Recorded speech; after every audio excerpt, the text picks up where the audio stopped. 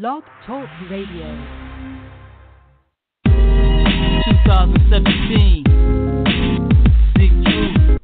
The big talk for you. What up? Shout out Navo King. Big Boo. Me. Shout out everybody. Check it. Hey yo, debate talk 4. You so you can absorb information free of charge so you can afford.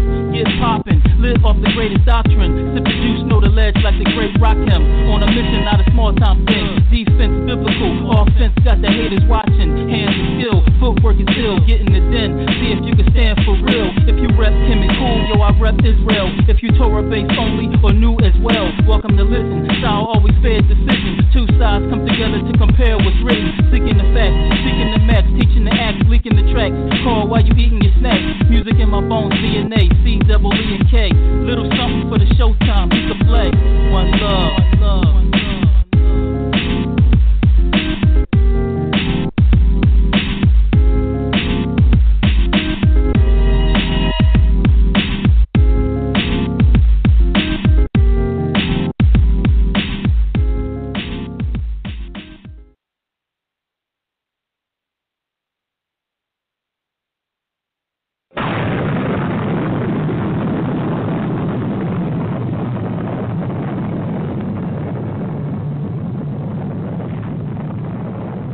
Welcome to the planets of the beats, the Beat Talking Radio.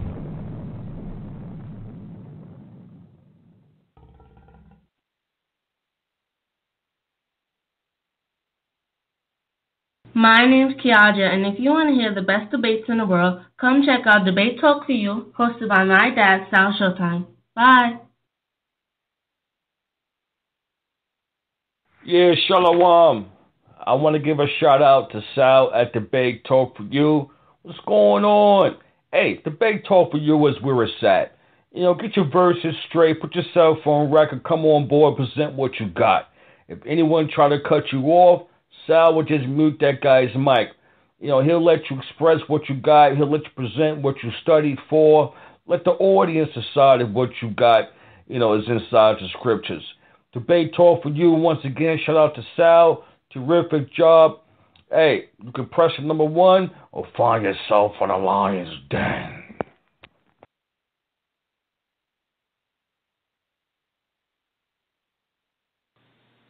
Peace and blessings to everyone that's listening. This is Moreh Yakel, the mighty Hebrew, Lion of Judah with Campaign for Biblical Literacy Ministries, walking in the way of my forefathers Abraham, Isaac, and Jacob, observing the Torah, slaying devils, and manifesting the blessing of the Most High. Come by, pay us a visit by going to my website at www.campaignforbiblicalliteracy.com and by going to my YouTube channel at Campaign for Biblical Literacy Ministries. Shalom.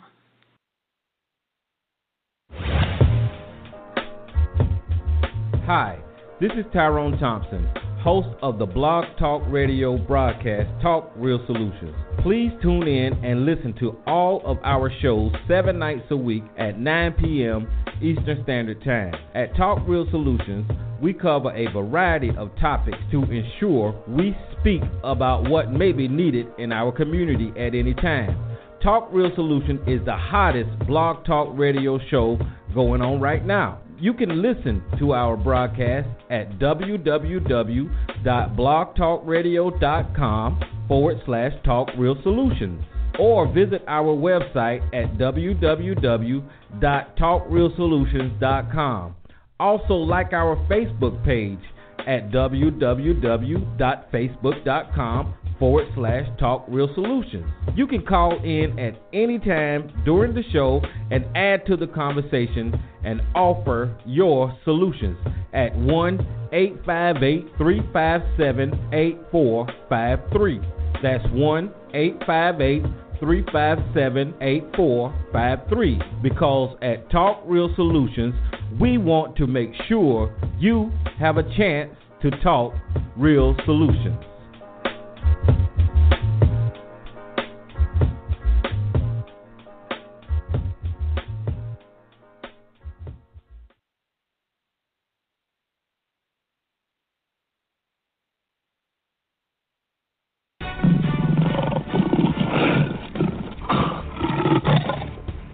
Shalom, Israel. This is Pastor Nobody from the fountainofisrael.com.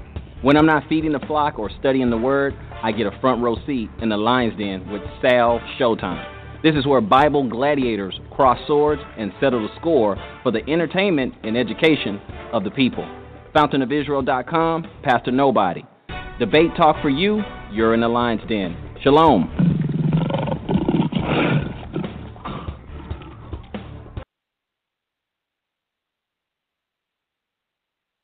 Never allow the possibility of your heart desire to trouble your mind, whether it is success or happiness, because your mind is a powerful machine that is very capable of manifesting anything that it conceives and believes in. Become more enlightened about life and the subconscious mind by visiting quotesforthemind.com. You are only as strong as the thoughts that constantly dwell in your mind. Therefore, never allow any negative belief about your abilities in life to be granted shelter in your mind. Edmund Mbiaka, quotesforthemind.com.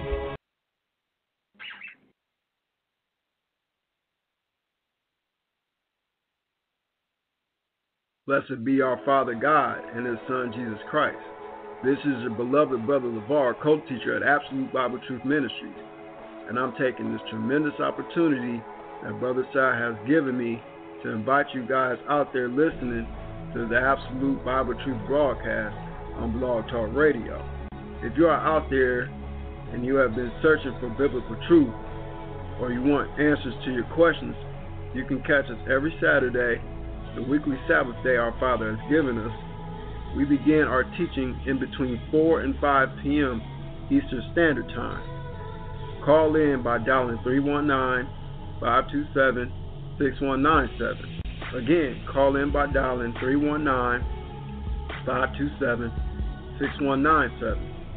Our lead teacher, Brother Josh, serves us up a meal, and I promise you, if you have a hunger for understanding the Word, you will get full. Also, like our Facebook page, which is the title of our ministry, Absolute Bible Truth, all one word. In addition to that, check out our website, absoluteBibleTruth.com, for other study material and online classes. Absolute Bible Truth is a congregation who focuses on the truth, the whole truth, and nothing but the truth concerning the Word of God, while leaving out all personal opinion, speculation, and belief. Thank you.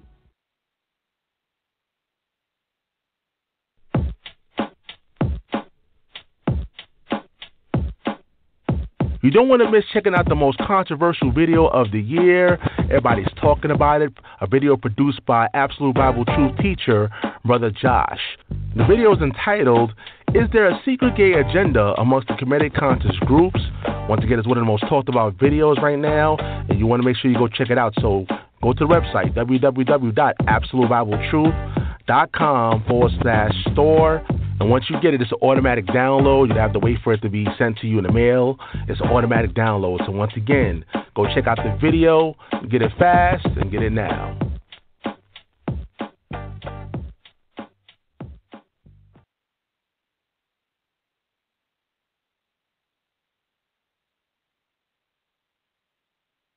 This is Renald Francoeur representing from Atlanta, Georgia. And when I'm not busy in the studio, I'm checking out Debate Talk for You Radio. Keep up the great work, Sal Showtime. Hey, what's going on, family? How you guys doing? Welcome to another show. You're now listening to Season 7 of Debate Talk for You. I'm the host, Sal Showtime, and we are back with another classic show for you guys. Well, once again, we are back, and we definitely appreciate the listeners out there that's tuned in all across the globe, via phone or via Skype, down that number, 319-527-6239. We're just waiting for the other special guest, Chris Harris, to call in. Just sent him a text, actually. Hopefully he calls in. But in the meanwhile, we can just bring in G.Konsciousness. For those who don't know who G.Con is, you can check him out on YouTube.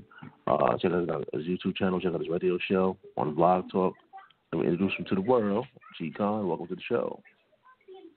What's going on? Peace. How you doing, Sal? What's going on to the audience out there? Peace and blessings to the family.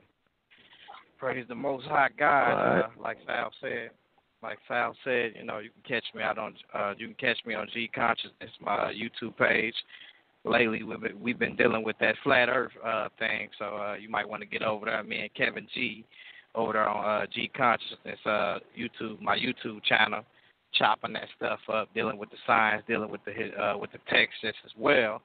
So y'all go over there and check that out. Make sure y'all subscribe.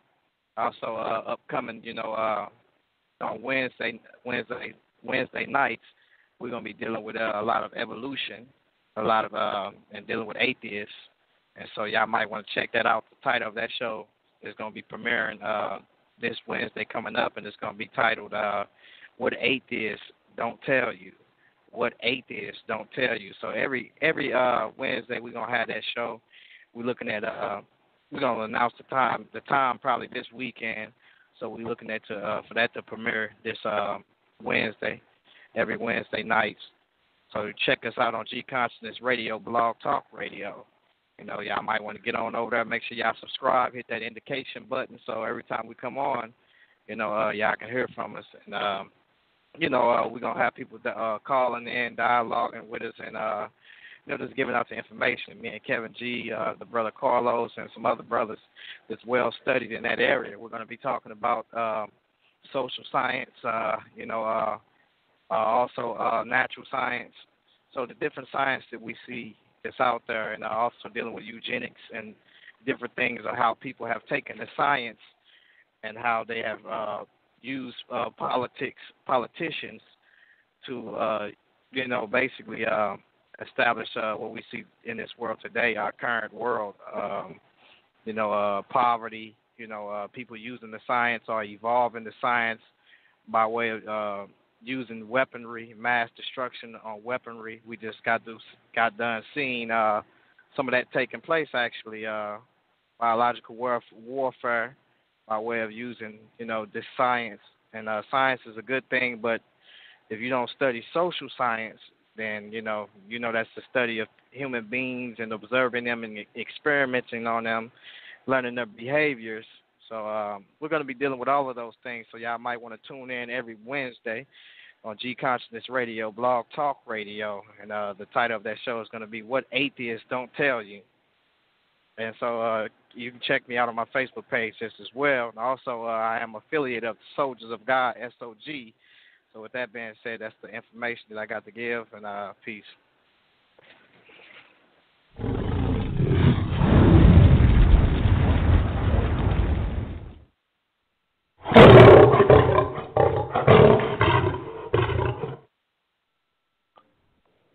Once again, that's G.Consciousness right here. G.Con, since you're already here, you might as well let them know about the hot seat segment we got going on. Let the world know about that for next week. Oh yeah, definitely. SOG gonna be sitting down on the hot seat on Debate Talk for You. So it's gonna be me, Vocab. Well, basically all those who can make it that night. 60 minutes of just flaming hot seat. So those that want to call in and got questions concerning history, science, the biblical text, whatever we dealing with it. You know what I'm saying? So I suggest you guys call in. It's going to be next Friday. Is it next Friday or I know it's on the what is the 18th, right? Yep, it's on the 18th. On the 18th. Yeah. So check us out on the 18th. We're gonna have the whole SOG, Soldiers of God, over there, getting it in. Looking forward to this discussion tonight. About the Moshiach, the Messiah. The ultimate Messiah, the innocent one, the one who has shed his blood for us, and no other can shed their blood and be innocent and bear the sins of the people and be innocent as he was. So this is going to be definitely a great conversation tonight or discussion. So y'all might want to tune in. Make sure y'all share this tonight. It's always a pleasure to dialogue with the brother Chris Harris, as well. He don't get sloppy and, he mixes it up pretty nice. Yep, so that's it.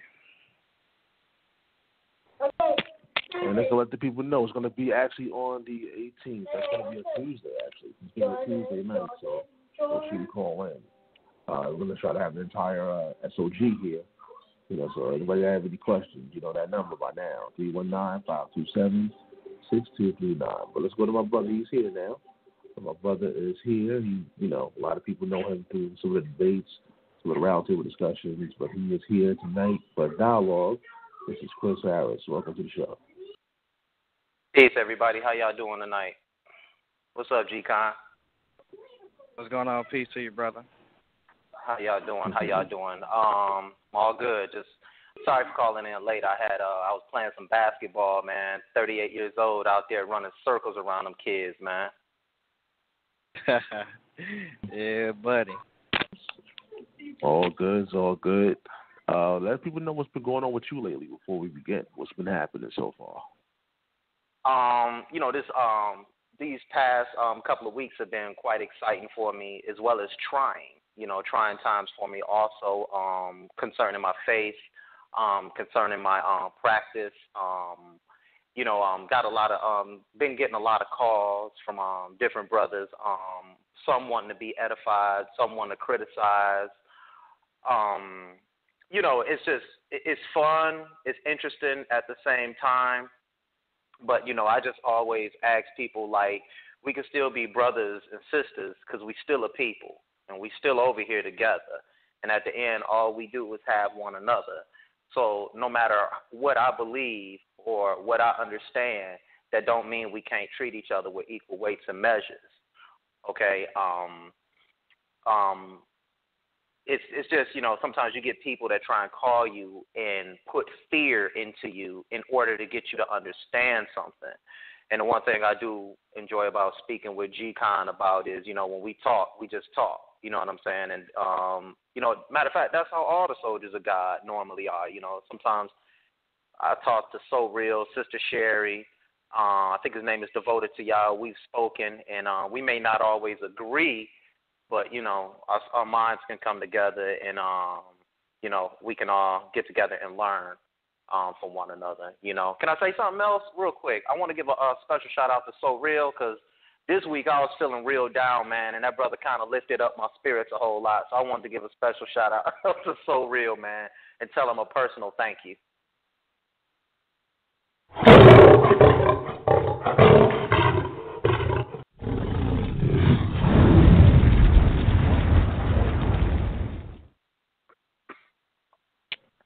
All right, that's keeping it real right there, no doubt. Since you're here, Chris, let people know about the debate going down Friday, May 5th. Might as well do some early promotion for that. Let them know what that is. What's going on. All right, well, I'll be debating Brother Josh, and we're going to be debating the subject of Psalms 110. I believe that is about King David and all his accomplishments, and that is not about Yeshua, Yehoshua, Joshua, or as people claim it to be. My stance is no longer whether people want him to be the Messiah or not. My stance is from now on, he is not written as it is written.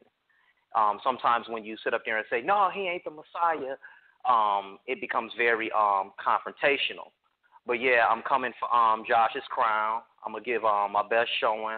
I'm going to put all my scholarship up. I'm going to sharpen up the sword. It's definitely going to be a great show. I hope everybody tunes in for it. Like I told Sal, if I can learn something, I'm all for learning. But until now, I want to show everybody the Torah. I want to teach everybody the Torah as I'm learning the Torah, and I want to be able to grow with the Debate Talk for You family. So once again, it's going to be me and Brother Josh, and we will be getting it in on May 5th. It won't be no tap dancing. It won't be no buck shucking and jiving.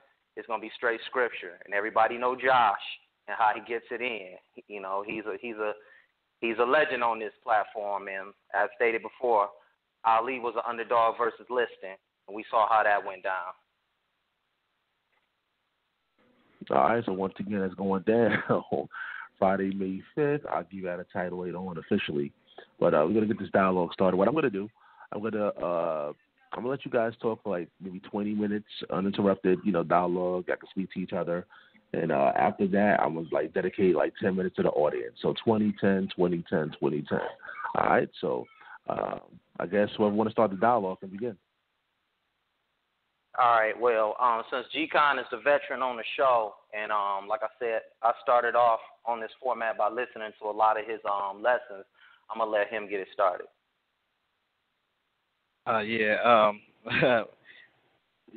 Basically, I hold the position in dealing with Isaiah 53.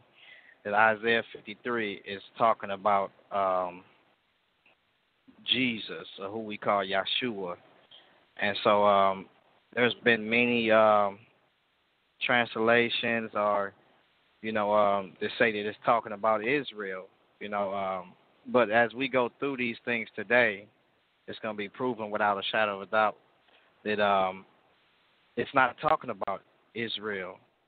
It's the prophet Isaiah who is speaking on behalf of the other prophets, who Israel have not believed the report that the other prophets, starting from Moses and Abraham, well, not started from Moses, but Abraham and Isaac and Jacob and, these to Moses and so on, been prophesying about this Moshiach, this ultimate Moshiach. There are many of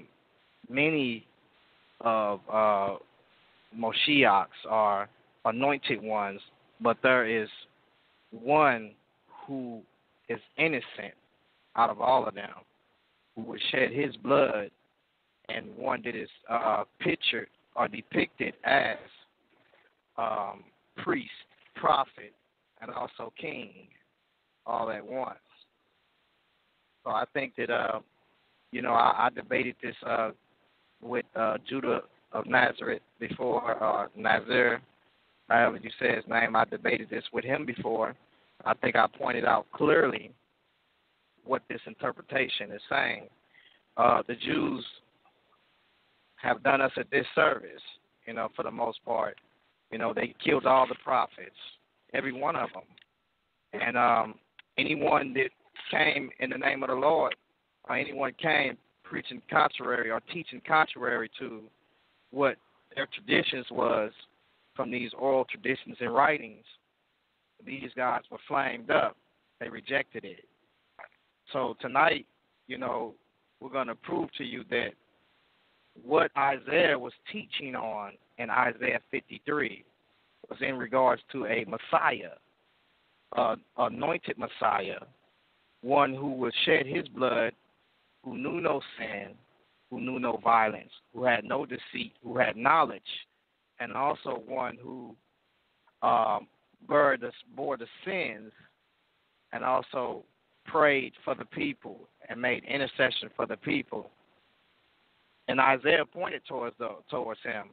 The prophets also pointed towards him. And that's what, we're going to have a discussion on tonight. We're dealing with the Christian. That's the position that I hold.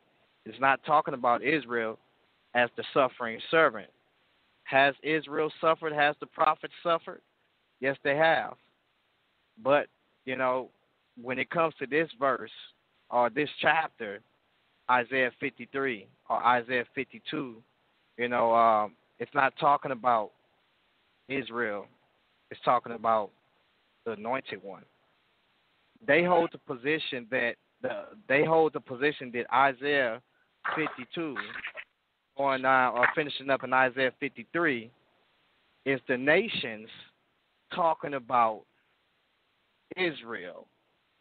Oh, Israel suffered for our sins. They bore our iniquities, and by their stripes we are healed. We the nations are healed.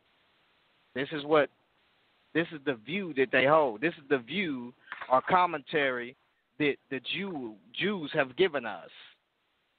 The Jews are not doing accordingly to the Father at all. They have misguided us.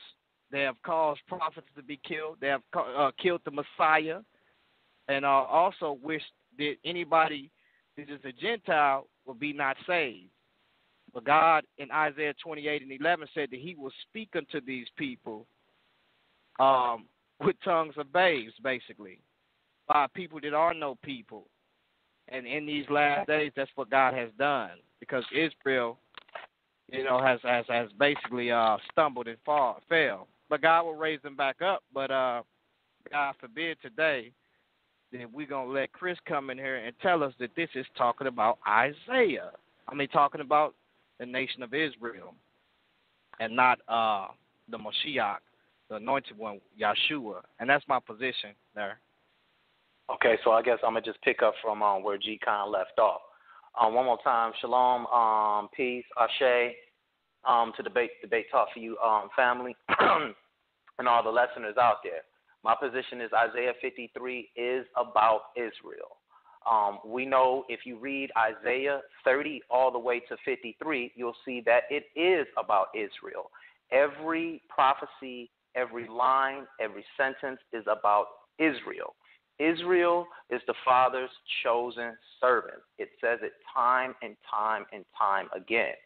The one thing about Christianity and what it has accomplished, I'm not even going to say what it's done, but what it has accomplished, it's enabled the reader to now become blind to the mission that the Father has for Israel and that he has continually set forth for Israel. Who is this suffering servant? Who's been thrown into slavery? Who's been in and out of captivity? Whose priests have been killed? Whose prophets have been killed? We talk about Christ. We talk about his suffering. I understand that to a certain point. But in this instance, from Isaiah 53, this is speaking about Israel. And I'm going to show everybody linguistically, grammatically, and I'm going to show them through the precepts that this is talking about Israel. It's not talking about their Christ. It's not talking about anyone else. It's talking about the Father and his chosen elect Israel. All right. Now, let me ask you this, Chris. In Isaiah, are there more than one servant in the book of Isaiah besides Israel? What chapter are we speaking about here? We know that Cyrus is called a servant as well, right? He's also called a Messiah as well too. Correct. Right, so and then we know also that Isaiah is called a servant also too, right? I agree. Right. So who is the servant in Isaiah 49 and 6? Let's go there. You want to go there with me? Yes. All right. I'm gonna read it for you. I'm gonna read from verse 3. Can I say that? Can I read from there first? Because I like to read two verses up. You know how I read. And it says, and he said to me, you are my servant, O Israel. In whom I will be glorified. Then I said, I have labored in vain. I have spent my strength for nothing and in vain. Yet surely my just reward is with the Lord, and my work with God. Okay? And now the Lord says, who formed me from the womb to be his servant, to bring back Jacob to him, so that Israel is gathered to him, for I shall be glorious in the eyes of the Lord, and my God shall be my... Right, so stop right there. Now, you just read clearly. You read clearly at the top, you are my servant, O Israel. Would you agree? Correct. He's talking to the same person when you get down to verse 6. Can you want me to read it? Yes. Okay, it says, indeed, he says, is it too small a thing that you should be my servant to raise up the tribes of Jacob? Right. Okay. Now, the tribes of Jacob consist of all of Israel, right? Correct. I'm sorry? Yeah, I agree. Right. So, who is raising up the tribes of Jacob? You're talking about at this point in time, in the historical preface of this, right? Yes. Who is he speaking to? Let me see. Can I continue to read? If you don't mind. Yeah. Yes. Okay, because I want to let the prophet do all the talking. Okay. It says, I will give you as a light to the Gentiles, that you should be my salvation to the ends of the earth. Thus saith the Lord, the Redeemer of Israel, their Holy One, to whom man despises, to whom the nation abhors, to the servant of rulers, kings shall see and arise. Princes shall also worship, because of the Lord who is faithful, the Holy One of Israel, and he has chosen you. Okay? Well, in Isaiah 49, I'm going to sit up there and say he's speaking to Israel, because at this point, he's redeemed Israel. He has redeemed Israel, and he wants them to do his job. He could be talking to Israel, or he could be talking to the first holy family of Israel, which is the priests. Right. But it says clearly here. He says that you are. He said I have chosen you to raise up the tribes of Jacob, which you just said that clearly that the tribes of Jacob consist of all of Israel. Now, correct. And he says, so if he's chosen to raise up the tribes of Jacob, and let's not forget the preserved of Israel that's mentioned there just as well, or the preserved out of Israel. The preserved out of Israel would be those priests that you're talking about. So correct. Whoever this individual is, he's not only chose to raise up the tribes of Jacob, which consist of all of Israel, but also the preserved out of Israel. And not just that, it says also there, the Gentiles. Now, that means that this servant that he's talking to there is basically someone other than Israel that will raise up the tribes of Israel, the preserved of Israel, and also the Gentiles.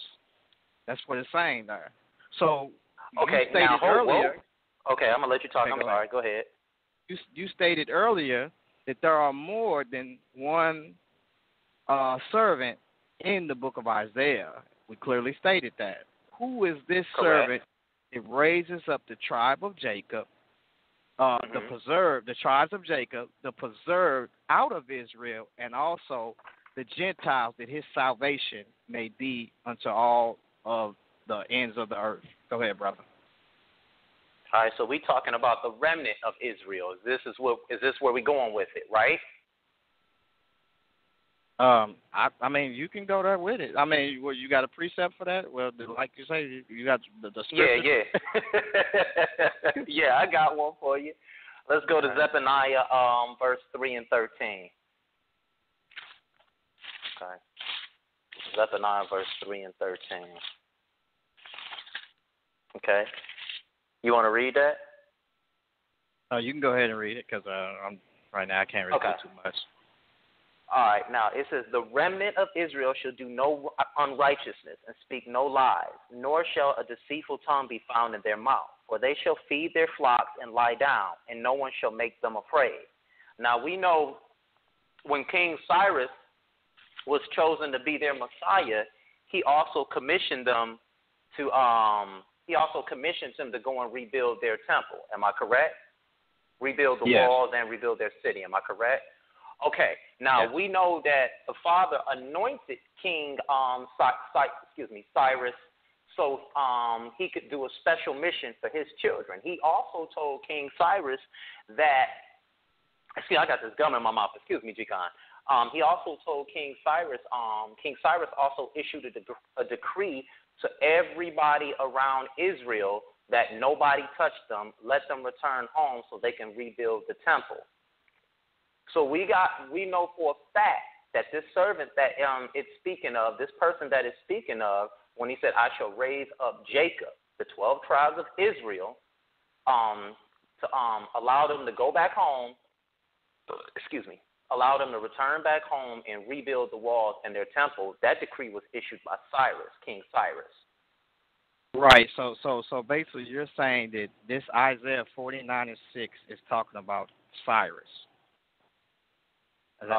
Can we go to let's go to Isaiah 45. Before you do that, that scripture that you just talked about, read that again. The scripture that you just read. Read that again. Okay. The remnant This is the remnant returning back into the land. All right, it's all, and after every captivity, there was a remnant that returned to the land. All right, of all the tribes. Can you agree with that? Yes, definitely. Okay. All right, cool. The remnant of Israel shall do no unrighteousness and speak no lies, nor shall a deceitful tongue be found in their mouth. For they shall feed their flocks and lie down, and no one shall make them afraid. So we know when King Cyrus issued that decree, as we were talking about who raised up the tribes of Israel, we know when he issued that decree, nobody was supposed to bother Israel on their sojourn back home. Because if they did, he was going to smash on them, bottom line. Right. Now, that text right there, I deal with eschatology. I'm great with it. That text right there is an end-time fulfillment. That is an end-time fulfillment. That does not apply to what we're dealing with now. In other words, when you read that text, for those that want to do their homework, read the whole chapter, you're going to see that is a text. You can look at it right now. It's talking about what Christ is going to do in the end times to cause basically these nations not to be defiled or no deceit to be among them when he turned ungodliness away from Israel. That's what that text is talking about. There is going to be a remnant of Israel that God is going to deal with, and that is an end-time prophecy. So when you look at that whole chapter there, you're going to see time is of an essence, and right now at this moment, we see that that's what that's dealing with. So you might want to check that out. Yeah, they dropping bombs everywhere. I got you. All right. But let me grab this real quick because you jumped to the wrong precept and jumped to Zephaniah, but we can just stay right in the book. Let me show you something real quick. Isaiah 42:6. We can stay right there. Hold on. No. We can stay right there. But I'm trying to get. I want to finish up with Cyrus right quick. Okay. Okay, I want to finish up with that. That's only fair. Okay, go ahead, brother. Okay, cool. Now watch this. This Isaiah chapter 45, 1 through 7. It says, I'll read fast. Thus saith the Lord to his Messiah, or anointed. We know when you translate that word anointed, it's Messiah. To Cyrus, whose right hand I have held, that same right hand that established Jerusalem out of Egypt. All right, Israel out of Egypt, to subdue nations before him and loose the armor of kings, to open before him the double doors so that the gates will not be shut. I will go before you and make the crooked places straight. I will break the pieces, the gates of bronze, and cut the bars of iron. I will give you the treasures of darkness and the hidden riches of secret places, that you may know that I, the Lord, who call you by your name, am the God of Israel. For Jacob, my servant's sake, and Israel, my elect, I have even called you by your name. I have named you, though you have not known me. I am the Lord, and there is no other. There is no God beside me. I will gird you, though you have not known me, that they may know from the rising of the sun to its setting that there is none beside me. I am the Lord, and there is no other. I form light and create darkness. I make peace and create calamity. I, the Lord, do all these things. That's why I wanted to read that for you, because Cyrus got put on a mission, and the Father commissioned him. Okay. Right, because I kind of find it odd that you started off saying that Isaiah 49 starts off as Israel has been his servant, and now it's Cyrus now. I find that odd. But I went to who raised up Israel, who had to bring Israel, who had to go and rescue Israel. Because when we talk about raising, remember, Israel has been redeemed. The Father has redeemed Israel now. In other words, freed of bondage, and he's allowing Cyrus to perform this special mission so Israel can return home and they can rebuild their temple.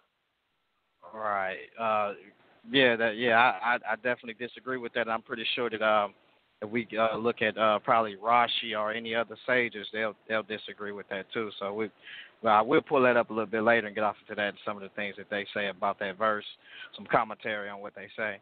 Now, Isaiah, now if you look at it, it says that thou mayest say to the prisoners, go forth to them that are in darkness. Show yourselves. They shall feed. What chapter we in, bro? What chapter we in? This is Isaiah 49. I'm just reading a little bit more down after 6. So he says, I will give you for a covenant to the people, and to establish the earth, and to cause to inherit the desolate heritage, that thou mayest say to the prisoners, go forth to them that are in darkness, show yourselves. Now here's the thing that I want to bring out, because Isaiah 42 and 6 is something that's very important. It says, Isaiah 42 and 6, it says, the Lord hath called thee in righteousness. I will hold thine hand and will keep thee, and give thee for a covenant of the people, for a light of the Gentiles, to open up blind eyes, to bring out the prisoners from the prison, and them that sit in darkness out of prison, out of the prison house. I am the Lord, I am the Lord, that is my name, and my glory will I not give to another. Now, when we look at this scripture, it's clear that this scripture is saying that God will be a covenant of the people. He would be for the people. This servant will be for a covenant to the people, right? Would you? Can you see that there? I will preserve thee. He says, what does he say? He says, I have called thee in righteousness, and I will hold thy hand, and I will keep thee. Right, you're right. It does say that. But in order to get a full understanding of this, we got to let the prophet speak. And I like to start from the beginning. And he says, behold my servant whom I uphold, my elect. Who's his elect? Israel. He tells you that time and time again in the book. In whom my soul delights. Now, if we go back to Isaiah 53, let's go back to Isaiah 53 1 second, beloved. All right? We read this. Wait, hold on before you do that, because I was just finna Okay. Hold that thought. You're gonna get it though. Well, let me bring out this real quick. Now in Isaiah 42, right? Now it says, behold my servant whom I uphold. It says, behold my servant whom I uphold, my elect, and whom my soul delighteth. I have put my spirit upon him. He shall bring forth judgment to the Gentiles. He shall not cry, nor lift up his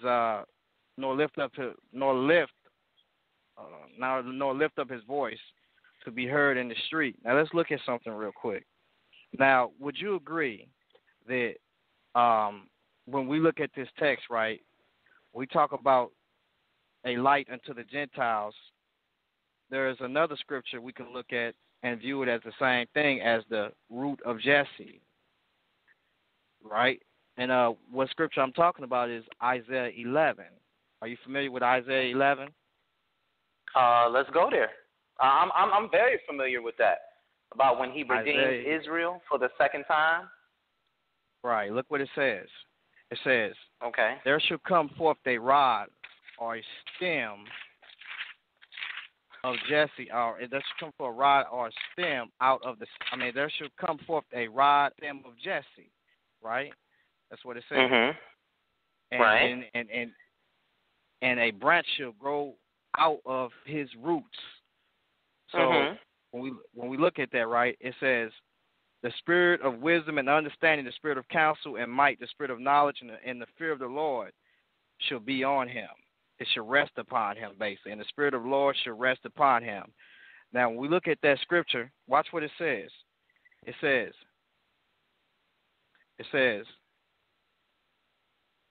hold on real quick. Make sure I get this. Trying to come to a stop here. All right, so now, according to this scripture, right, when we look at this, right, who do you take this root of Jesse to be? Because when you look at verse 10, it says, and in that day there shall be a root of Jesse which shall stand for an ensign of the people. Now, watch what it says. To it shall the Gentiles seek, and his rest shall be glorious. So who do you take this Isaiah 11 to be? This root of Jesse, or this stem that comes up out of Jesse? Okay, now when we first read this in Isaiah 11, it said, there shall come forth a rod from the stem of Jesse. Okay, so we know Jesse to be what? The father of David. Am I correct? Yes. Now, can I ask you just a question? Do you believe in the virgin birth? Definitely. Okay, so how can this be Jesus when Joseph not the father? When Joseph line came through David. Came through David's line. Well, that's not the when only the way father that he said, "I will establish your seed on the throne." That's why there's a problem with when people try and place Jesus there. All right, we can't do that. We know that the root that shall grow, or that stem of Jesse, that can't be Jesus. Or I'm not saying that it won't be for the sake of argument, because we debate in Isaiah 53. But what I'm trying to say is simply this: it's going to be somebody from David's seed, from David's line. We know after, I'll leave it at that.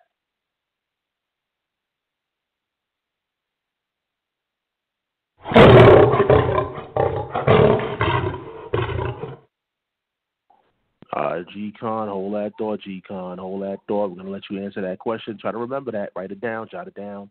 But we got to dedicate at least 10 minutes to the audience. We have people pressing number 1 at this time. Again, if you want to call in, you got a question or a comment, you know that number, 319-527-6239. Let's go to the first person with a question, 720-352. You're live on the air. Peace.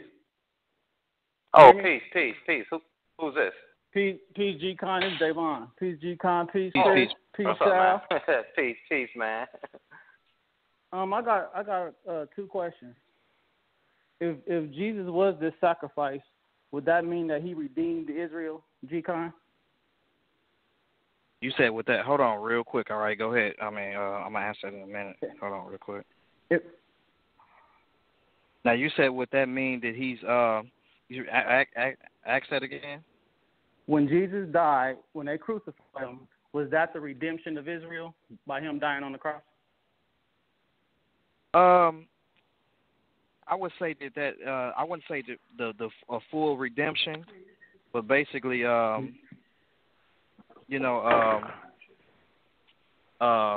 his work as his priesthood, something that has been done, was established there. But I wouldn't say it was a full redemption, because they rejected a lot of, they rejected him and did it to him as they did to the prophet. So I wouldn't say it was his full redemption. It's yet some things to be fulfilled within the redemptive work. So in Luke chapter 2 verse 38, when Hannah said they was looking for the redemption of Israel, was they looking for a partial redemption like you saying, or a complete redemption? Because in Acts, when they asked them, when you gonna restore the kingdom back to Israel? So right, well they was looking for a full redemption, but if they would have known the prophecy of Daniel and other scriptures, they would have known that Christ was going to come. Daniel chapter 9. If they would have known the prophecy of Daniel's clock, they would have known that also Christ was supposed to come, or their king was supposed to come to them on a coat or ass. And not only that, is also within the clouds, as Daniel chapter 7 says just as well. So if you look at the prophecy, it's saying that he's going to come to them before that temple is destroyed. And then the second, and it says he's going to come on a coat's ass. And when one of the texts, then it also says that he is going to he's going to come within the clouds, which Rashi and them understand that to be the Messiah in Daniel chapter 7. So if they would have looked closely at the scripture, they would have seen that he was going to be cut off, and then he fulfill his priestly duties concerning Isaiah 53, and then also he was going to come back as that king. So he starts off as that prophet that they're looking for, also that priest, and going before, his blood being shed, being innocent, going before the Father, and then also coming back later as the king and being recognized before the Ancient of Days. Okay, well, the reason why I asked that, because if you go to Luke 2:38, it says that word for redemption is liberation, deliverance, release. In the Old Testament, ransoming from imprisonment for debt or from slavery, release from national misfortune, liberation, deliverance, release. So that would make Hannah, she gave a false prophecy if that's what they was waiting on. You see what I'm saying? But I want to move on to my next question. Because right. I think the audience pretty much. I want to answer that real quick now. Because it wasn't a redemption. It doesn't say partial redemption. Wait, hold on, brother. Hold fast, because you're talking fast and you don't know what you're talking about. Now, first of all, when you look at it, there's a circumcision that needs to be done of the heart, of the spirit man first. Now, if you look at it, the main thing that Israel has done to all of their prophets, as the brother Chris stated, is killed all of them. Is everybody that was righteous, they killed all of them. And not only that, they had Ezekiel laying down on his back for some numbers of days and walking around butt naked, telling them, and they killed him afterwards too. So what I'm saying is this is, when Christ came, they did the same thing to Christ, and it was prophesied that they was going to cut him off because Israel was wicked as ever. So when you talk about liberation is also dealing with the mind just as well. So in order for the kingdom of heaven to come, we got to get the people's mindset together and prepare them for the kingdom. And so when the kingdom comes, those that are not prepared will be slaughtered. But let's get their mind together first. So there's also a mindset that needs to be taken care of first, which is the things that Christ was dealing with concerning the heart and the spirit man and man being born again. So just don't look at the word liberation and not think that the mindset is not there, as well as the literal aspect of it too. You have to get your mindset together first before you can receive the literal inheritance. Well, they was literally looking for redemption from the Romans, and they didn't get it. So my next question is Psalm 49, 7-9. Can both of y'all elaborate on that, and I'm going to get off. Peace. Can you repeat that again? Psalm 49, 7-9. 49, 7-9. All right. Okay. It says, none of them can by any means redeem his brother, nor give to God a ransom for him. For the redemption of their soul is precious. Let's see what this is talking about. Let's go to the top first. Oh, man. Watch what it says. Hear this, all you people. Give ear, all ye inhabitants of the world, both low and high, rich and poor together. My mouth shall speak of wisdom, and the meditation of my heart shall be of understanding. I will incline my ear to a parable. I will open my dark sayings upon the harp. Therefore should I fear in the days of evil, when the iniquity of my heels shall compass me about.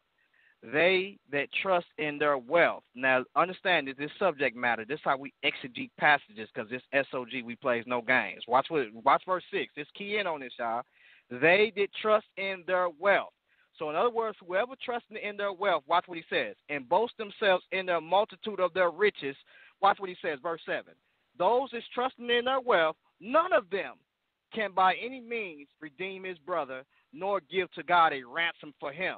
So this is what that's talking about. Anybody that's trusting in or boasting in themselves in their riches, they can't redeem their brother by any means, nor give to God a ransom for him. So it says, for the redemption of their souls is precious and ceaseth forever. So understand verse 8 too, because that's clear. But go ahead, you can answer that, Brother Chris. All right. Well, I want to answer that with kind of like a counter shot. Now, just as quickly as you ran there saying that a man can't be redeemed for your soul, in the middle of those passages, sometimes what I notice Hold on. Wait, Chris. Before you do that, that's not what I said. Okay. I said No, I'm not talking about you. I'm not talking about you. Excuse me if I said that. I'm sorry, bro. You know what I'm saying? I'm trying to keep it peaceful for the sake of the debate. I want to get back on Isaiah 53, but many people, like, say for instance that he went there, right? And you're letting him know that, okay, that's not what that's talking about, right? You're saying that's not talking about a spiritual sacrifice, right? Then how can we go to Isaiah 53? Let me go to Isaiah 53 real quick. How can we go to Isaiah 53 and in verse 10 we say, yet it pleased the Lord to bruise him. He has put him to grief when you make his soul an offering. And you all can say that's about Jesus, but someone else can come right on along and say, okay, this is about redeeming your brother with your soul. How can we do that? See, that's not equal weights and measures. And when we read in Torah, the Torah only works in equal weights and measures. And that's what I have a problem with, and that's why I'm real excited about this Isaiah 53 lesson. You see what I'm saying? Well, I definitely agree, because we can look at it and say and disqualify who is the suffering servant. Is it Israel or is it Christ? Now, when you look at the scripture, it's clear. When you look at that scripture, it's clear in Isaiah 53 that Israel, they was deceitful. They was definitely deceitful. They had no knowledge, and we can actually use the process of elimination and show that Israel was a nation that was from the beginning not righteous, and also wicked. Matter of fact, how can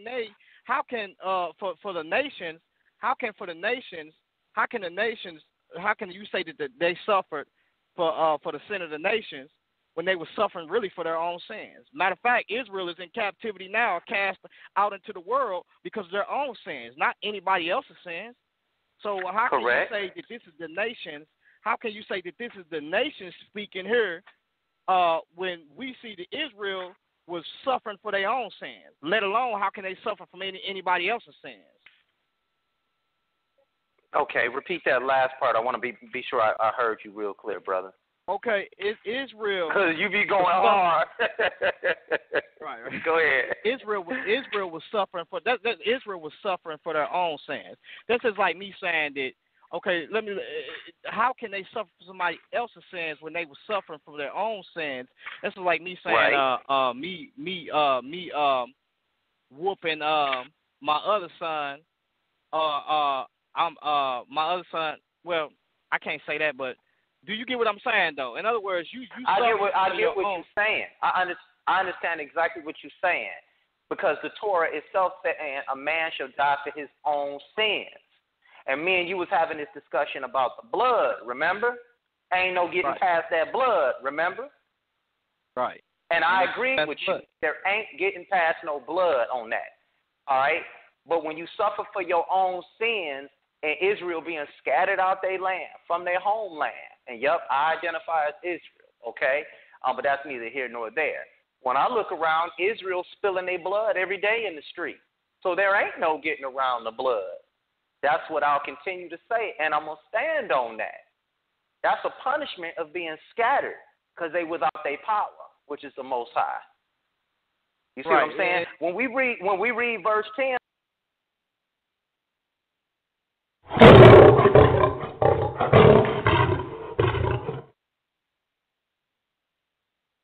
Hello? Yeah, I apologize. Can you hear me, guys? Hold on 1 second. Yeah, let me bring in another caller real quick, guys. Let me bring in 601-955. You're live on air. Peace, peace, G.Con, peace, brother Chris. How you guys doing? All right, blessed, brother. Hey, G.Con, way to stay on your toes, brother, man. You caught him on that F&I, man. Good catch on that one, man. For real. All right, most definitely, brother, most definitely.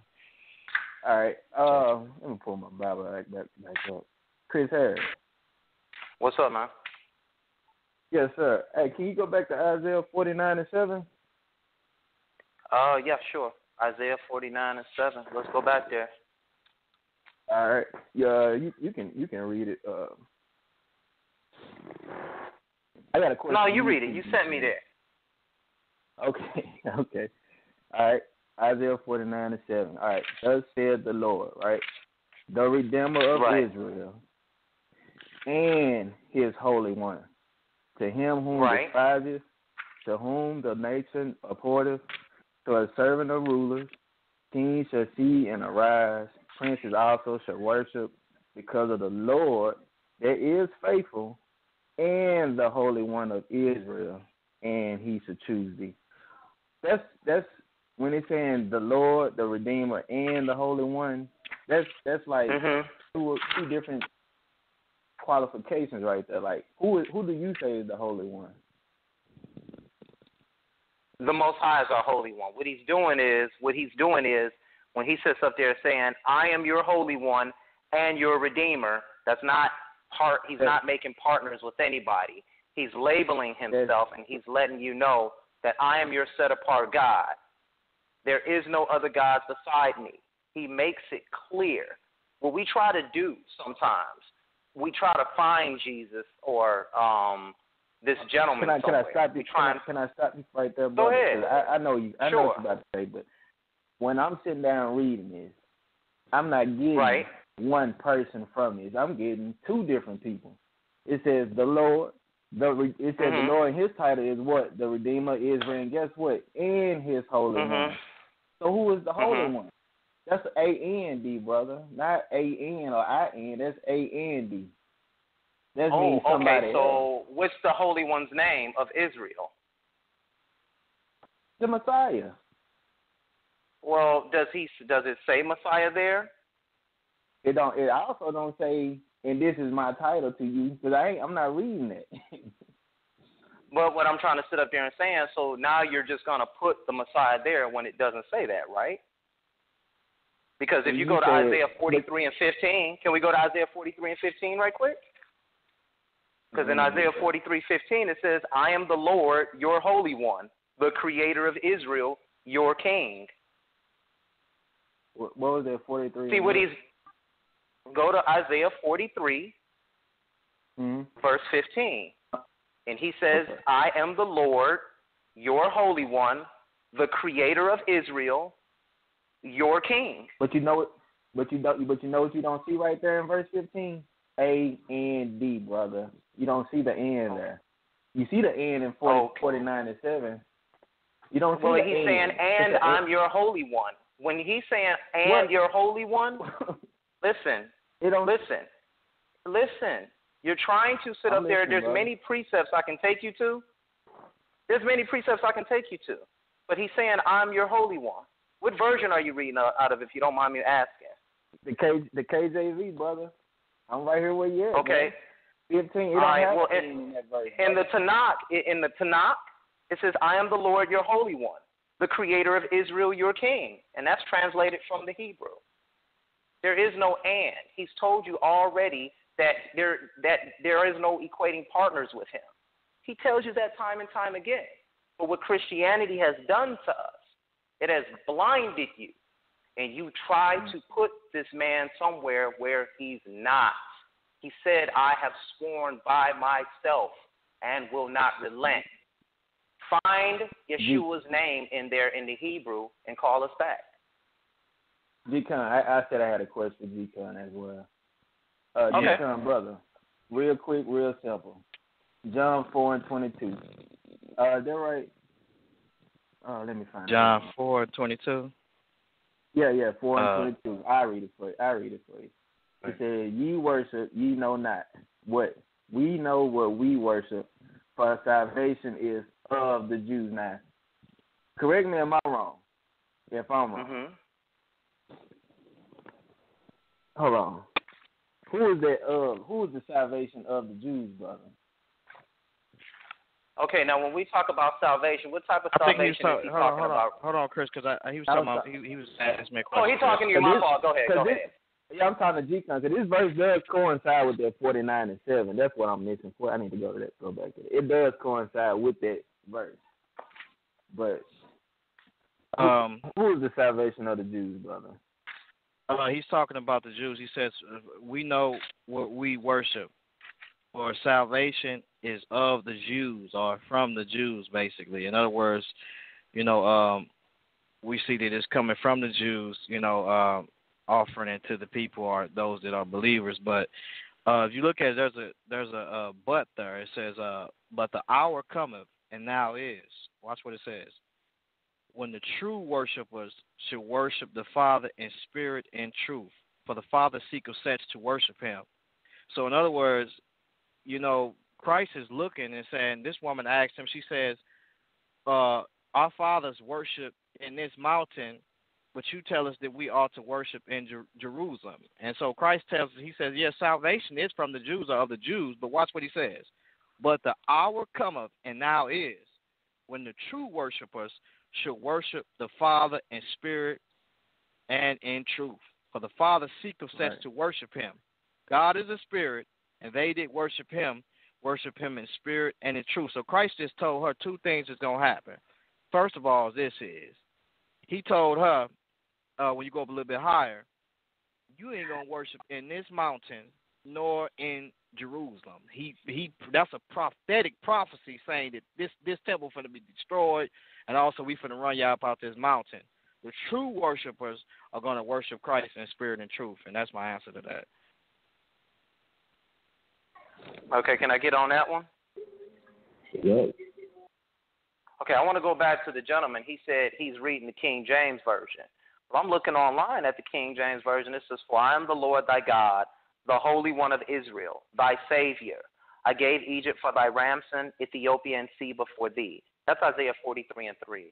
I do not see the word and there. And when we took it to the Tanakh, he described himself the Holy One of Israel and your Redeemer.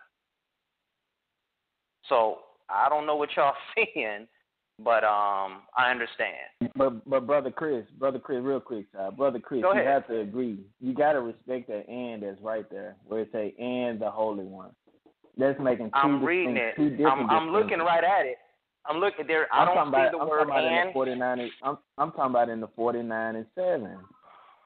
Okay, but all right. Now let me ask you a question. Why would all of a sudden in 43:3 there's no and then all of a sudden and he's describing himself as one, and then all of a sudden in 49:7, let's go to 49:7 because I only want to be fair. When we go to 49:7, Isaiah 49:7, it does the same thing. So you see what I'm saying? Real quick, I'm gonna make this real last comment. You don't have to answer. You don't have to respond.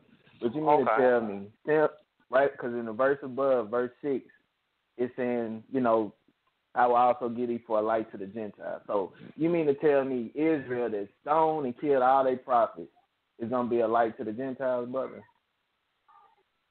What was Israel's original mission?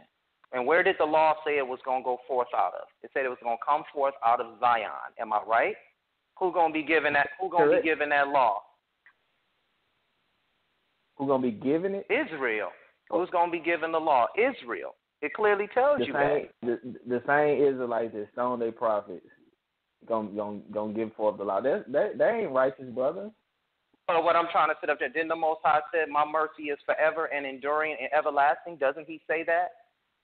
See, what you're trying to do, one more time, you're trying to take, when you equate a partner, because I want to get back to Isaiah 53, when you equate a partner with the Father, you're taking his power out his hand, and you're giving it to somebody else, and he said, I will not change.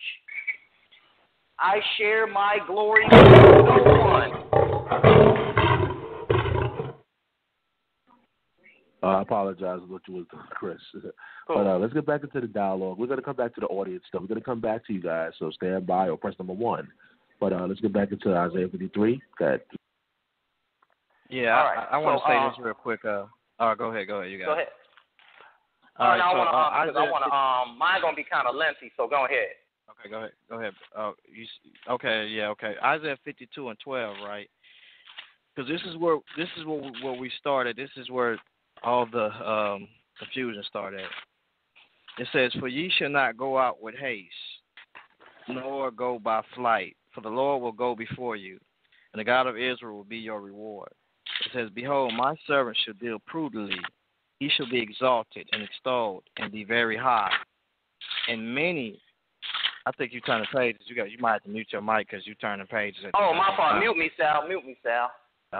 No, you might not. You just mute yourself. You can just because you can come in any time. If Sal mute you, then you'll be. All right.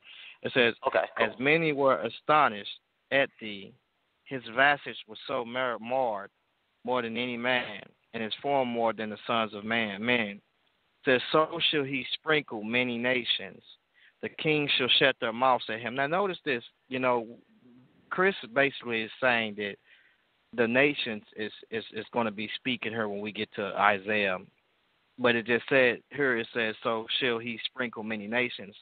The king shall shut their mouths at him. We know that the Messiah, according to Daniel chapter 7 and also Daniel chapter 2, is going to sprinkle many nations. And his passage is going to be marred by what he's going to do to those nations just as well. It says, for that which had not been told them shall not they see, and that which they had not heard shall they consider. Now let's look at 53 verse 1, because here's where we start getting to the nitty gritty. And this is a continuation. There's no chapters here, so this is a continuation from 52, 13.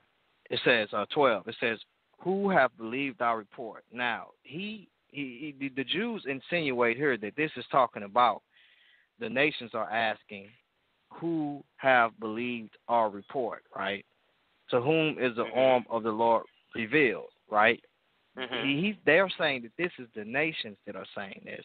It says to whom the Lord revealed. It says, for he shall grow up before him as a tender plant, and as a root out of a dry ground.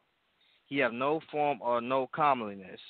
And when we shall see him, so right here, this is when it says, and when we shall see him, this is basically the nations asking, when we shall see him. I mean, this is something that I have never heard of this nation just speaking in this Bible like this and speaking as an individual. This is an individual speaking about his people, supposedly about his nations. Now watch this, and I'm just giving you their viewpoint on it.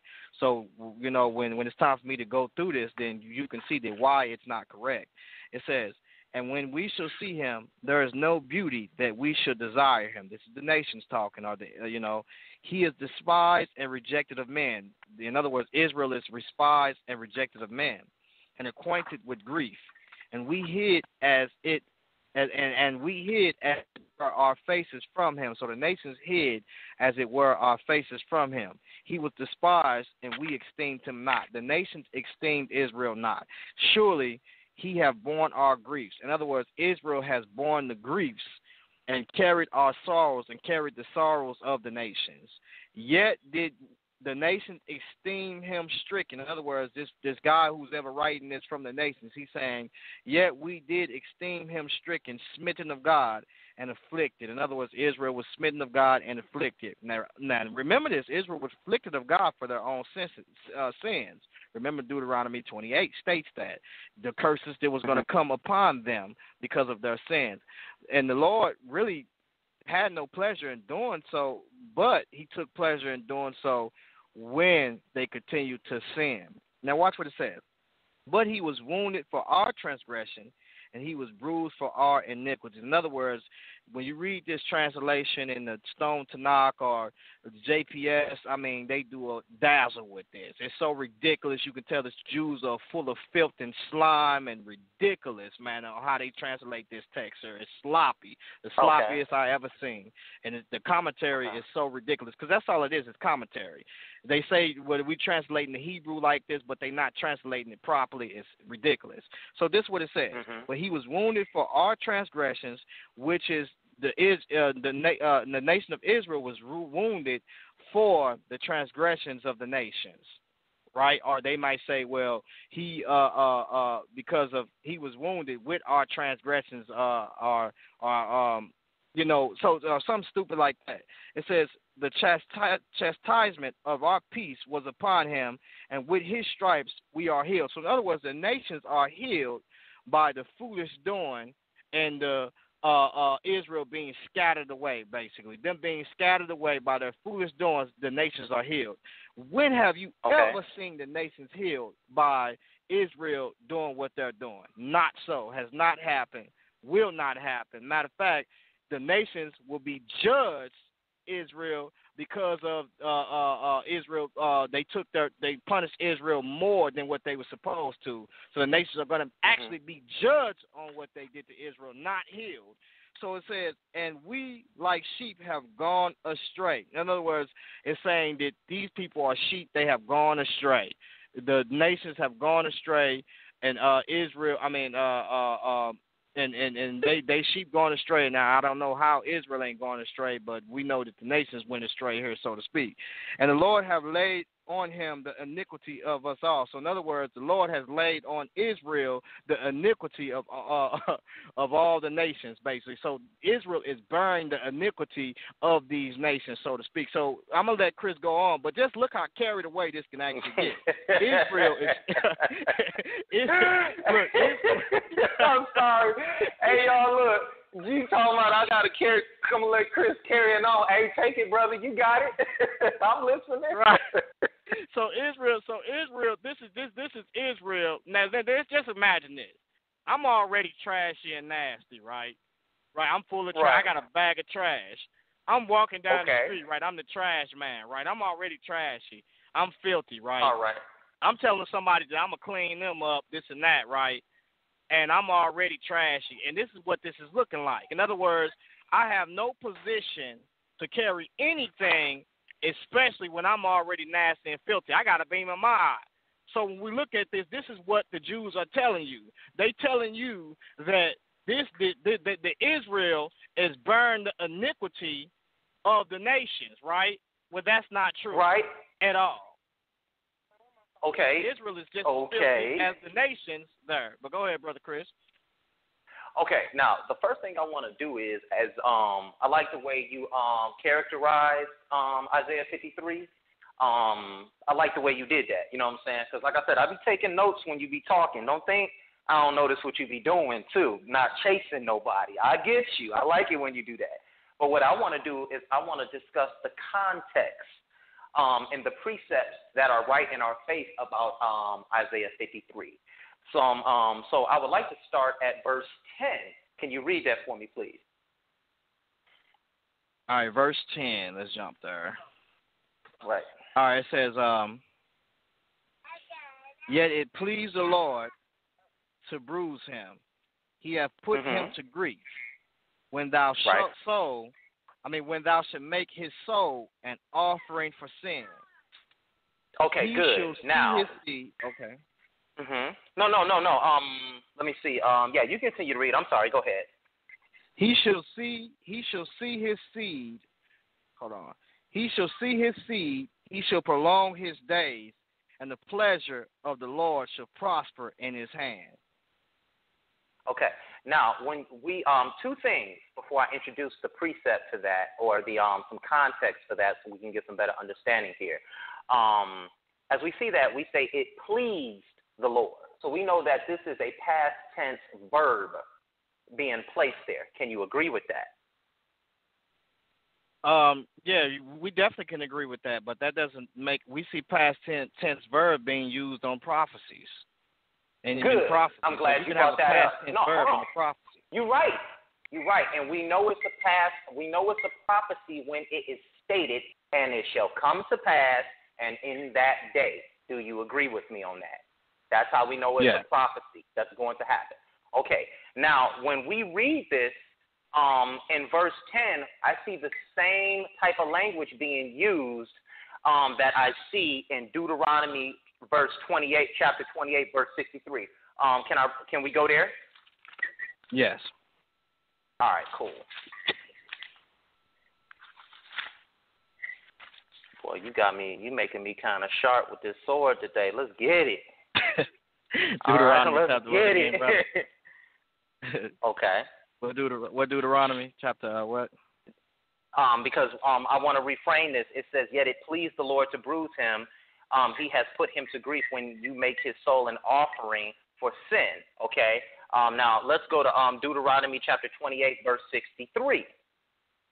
And it says, and it shall be that just as the Lord rejoiced over you to do you good and multiply you, so the Lord will rejoice over you to destroy you and bring you to nothing, and you shall be plucked from the land which you go to possess.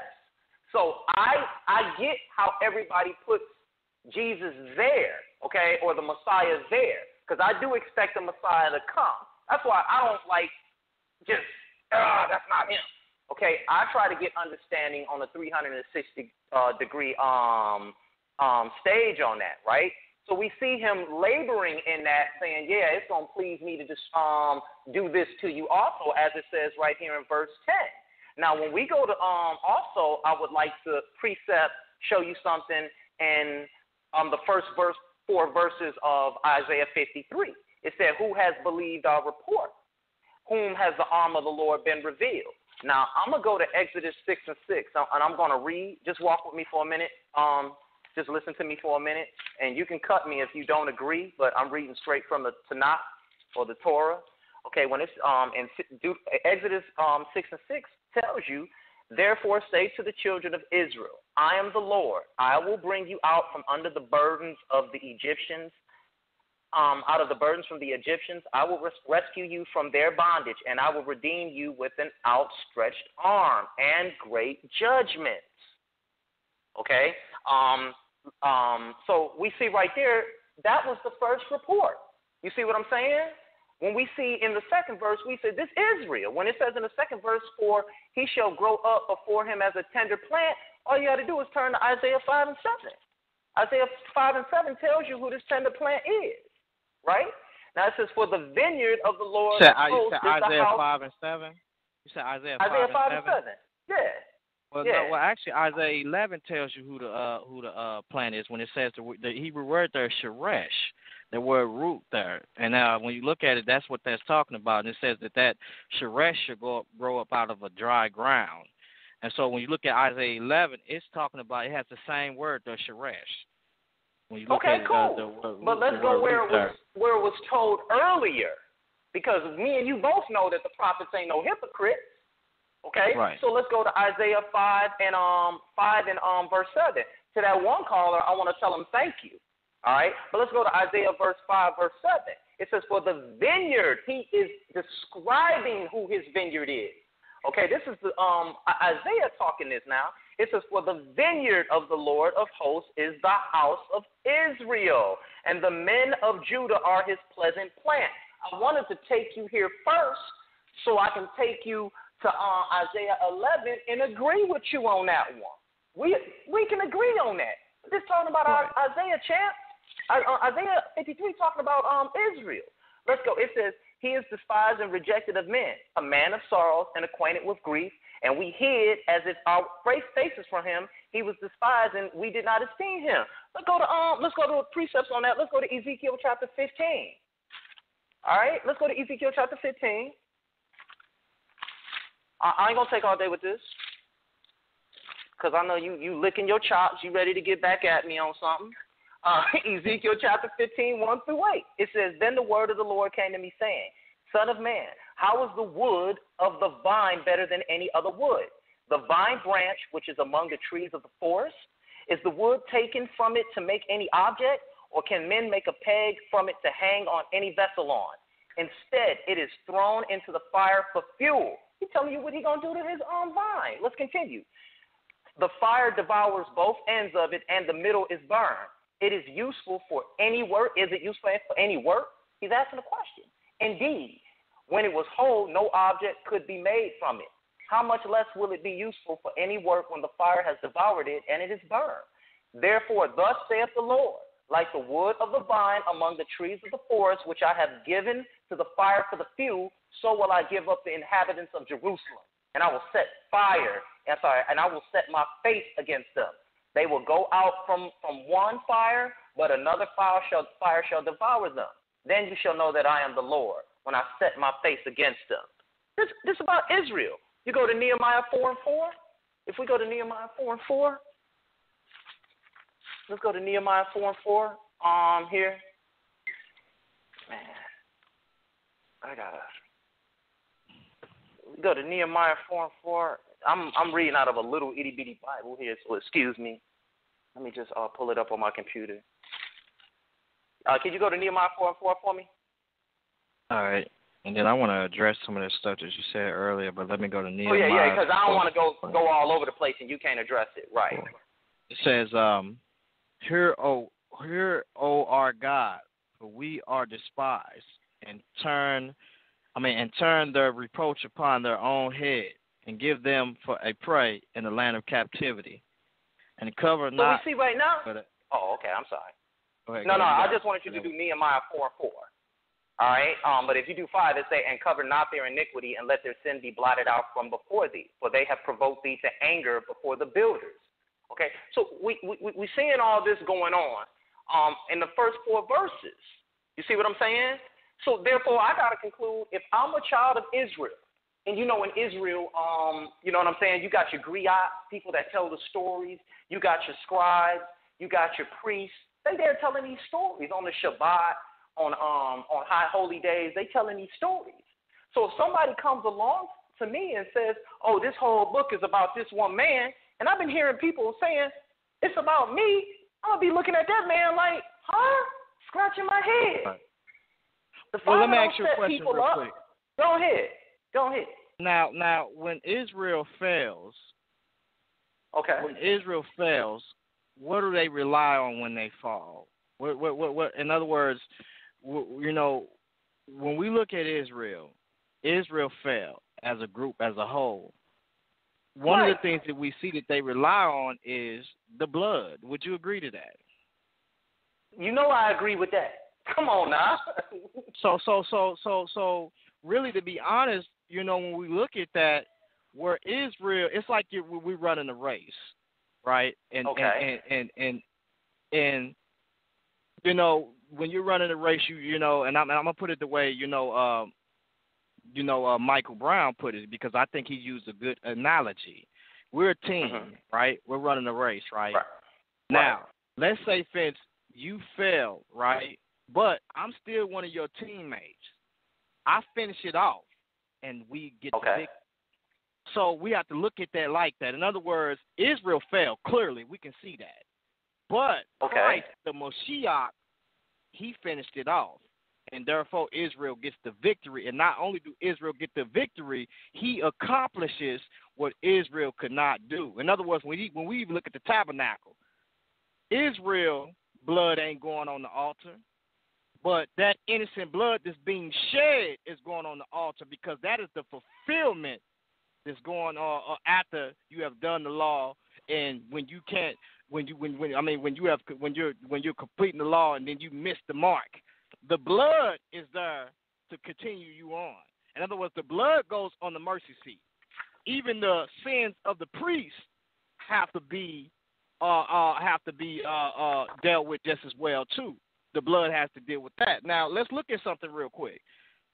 We have to disqualify Israel as the suffering servant. And I'm going to give you one alternate. Right, I'm going to give you one alternate route, and you're going to say, I'm going to lead you to one alternate route, and you're going to say the righteous remnant, and we're going to deal with that. But I have to push you into this area now. Let's look at this, right? Number one is, it says that the suffering servant has no violence. That's the first thing. Let's look at this, Isaiah 53:9. And he made his grave in his death, because he had done no violence. That word there is Hamas. Neither was there any deceit in his mouth, right? Now watch this. Isaiah 59:6. Talking about Israel. Listen to this. Their webs shall not become garments, neither shall they cover themselves with their works. Their works are works of iniquity, and the act of violence, that Hebrew word, their Hamas, is in their hands. That's number one. So Israel. Hey, tell me that word again. Tell me that word again. That word is Hamas there. Oh, that's like that. Yep. That's that foreign terrorist group. Okay, go ahead. I didn't know that. Okay, go ahead. Right. And so look, the second thing is number 2. It says Isaiah 53:9, and he made his grave with the wicked and with the rich in his death, because he had done no violence, neither was there any deceit in his mouth. Well, let's look at this. We can take it to Isaiah 59. Wait. Can we stay right there? Let me get off this. Can we one stay scripture. right there? Okay, go ahead. Okay, let me get. It says, "For your hands are defiled with blood, fingers with iniquity. Your lips have spoken lies. Your tongue have muttered perverseness." Now, I'm looking at deception and deceit right there. So Israel is disqualified just on 2 things: deceit and also violence. Israel has done violence and they have deceit. Go ahead. Okay, now, first of all, then, if you're saying that he has done no, first thing first, Isaiah 45, verse 22 to 25 tells us what? The Father tells him to look to him, all you ends of the earth, and be saved, right? Okay, because I want to stay on point. I want to try to answer everything that you just dropped on me. Oh, man, I hate it when you do this. I want to answer everything you just dropped on me, okay? Isaiah 45, 20 through 25, the Father says, look to me, all you ends of the earth, and be saved. He said, look to him. Okay, he didn't say look to nobody else. He said look to him. All right? Now, also, in Isaiah 55, verse 7, this is what it reads. It says, let the wicked forsake their ways, and the unrighteous their thoughts.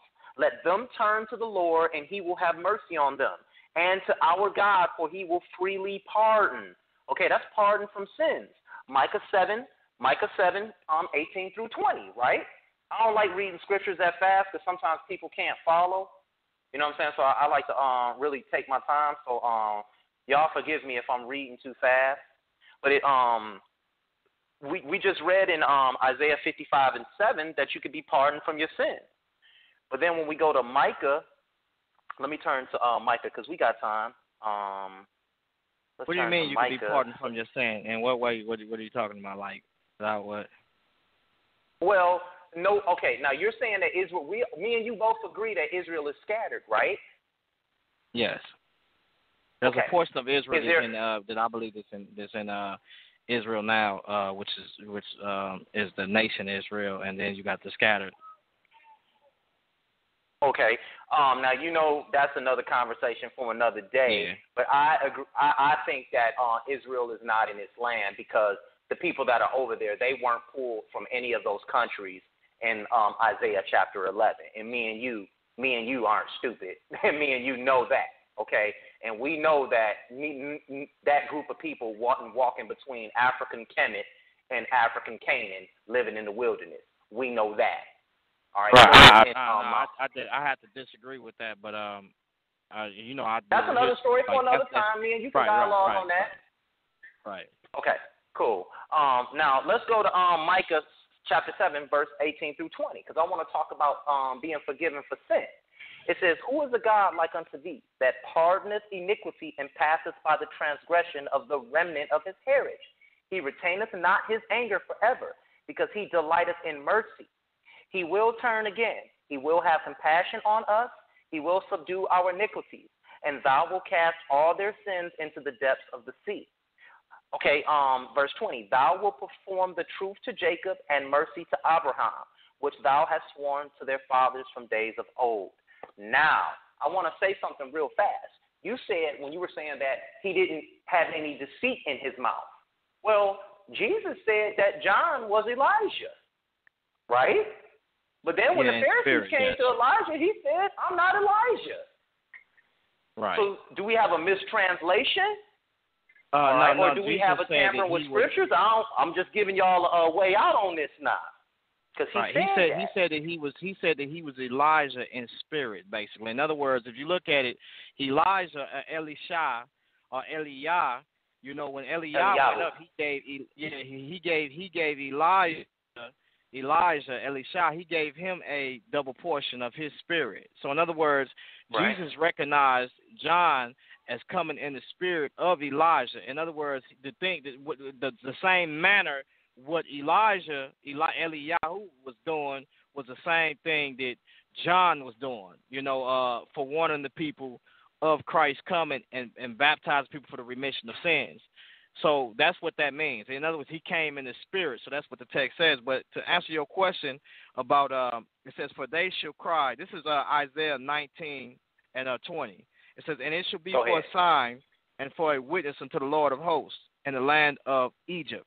They shall cry unto the Lord because of the oppressors, and he shall send them a Savior and a great one, and he shall deliver them." Now, this is the Lord saying that he's going to send he's going to send the Egyptians a Savior.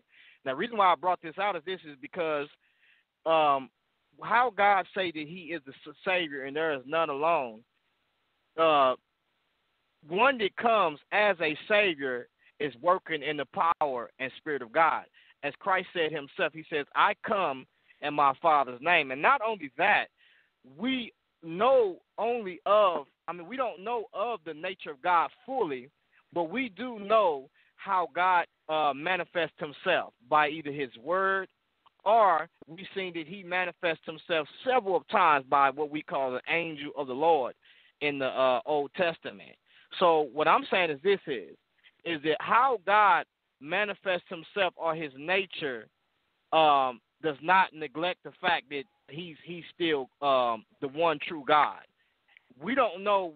He can say that he is the one true God, and it can be saying, as it's stated there, the Hebrew word, which is yakad, or one, or unity as a unit, but still be all in all, or one.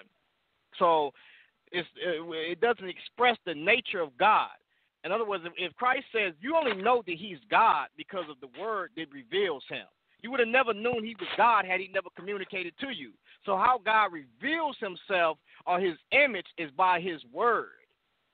I hope that you can understand,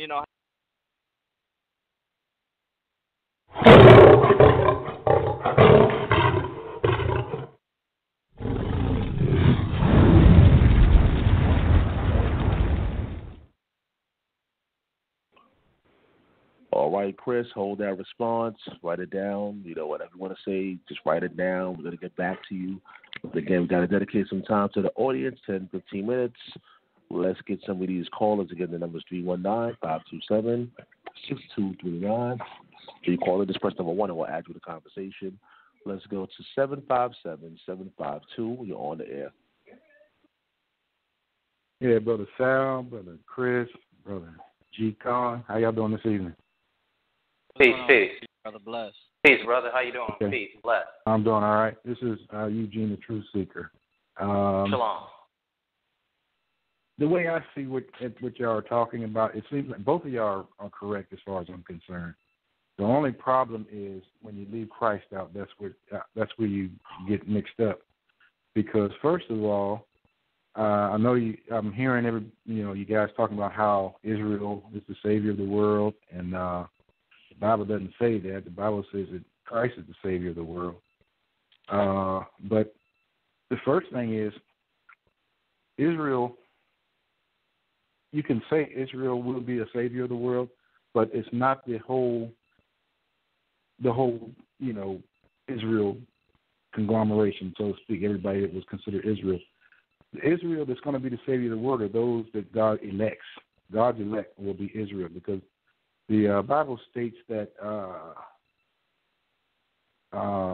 if you are Christ, you are Abraham's seed and heirs to the promise. Okay. Sorry, upset you on that, but that's scripture. No. I'm not upset. I was yawning. That's all. I'm sorry. Not you. It's just getting late. No. It's not you. I'm actually yawning. I'm sorry. Not you. Oh, okay. All right. Well, mute your mic then. But basically, what has to happen first? Okay. First of all, when you look at Isaiah 53, it's talking about he will do this or he will do that. He will do this and that. Well, whenever you talk about Israel, or whenever the Bible talks about Israel, it doesn't refer to Israel as a he. It refers to Israel. Yes, it does. Yes, it does. I have to cut you on that one. It does. No, Can you turn to Hosea chapter 8, verse 3, please?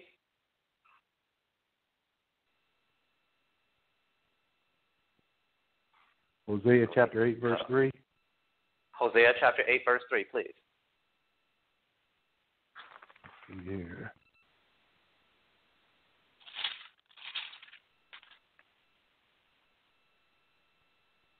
Hold on, give me a second here. Sorry, I'm taking so long there. Where the heck is it at? You want to go ahead and read it so I don't take up too much time? Okay, I'm gonna read it for you. I'm gonna read Hosea chapter 10, verse 1 first, as it reads, and it says, and I'm gonna read a couple of them for you. It says, Israel was a spreading vine. He brought forth fruit for himself as his fruit increased. He built more altars, and his land prospered. He adorned his sacred stones. Hosea 7 and 10. Israel's arrogance testifies against him. Now, I know, let's continue. But despite all this, he does not return to the Lord his God or search for him. Now, we know Deuteronomy, the 30th chapter.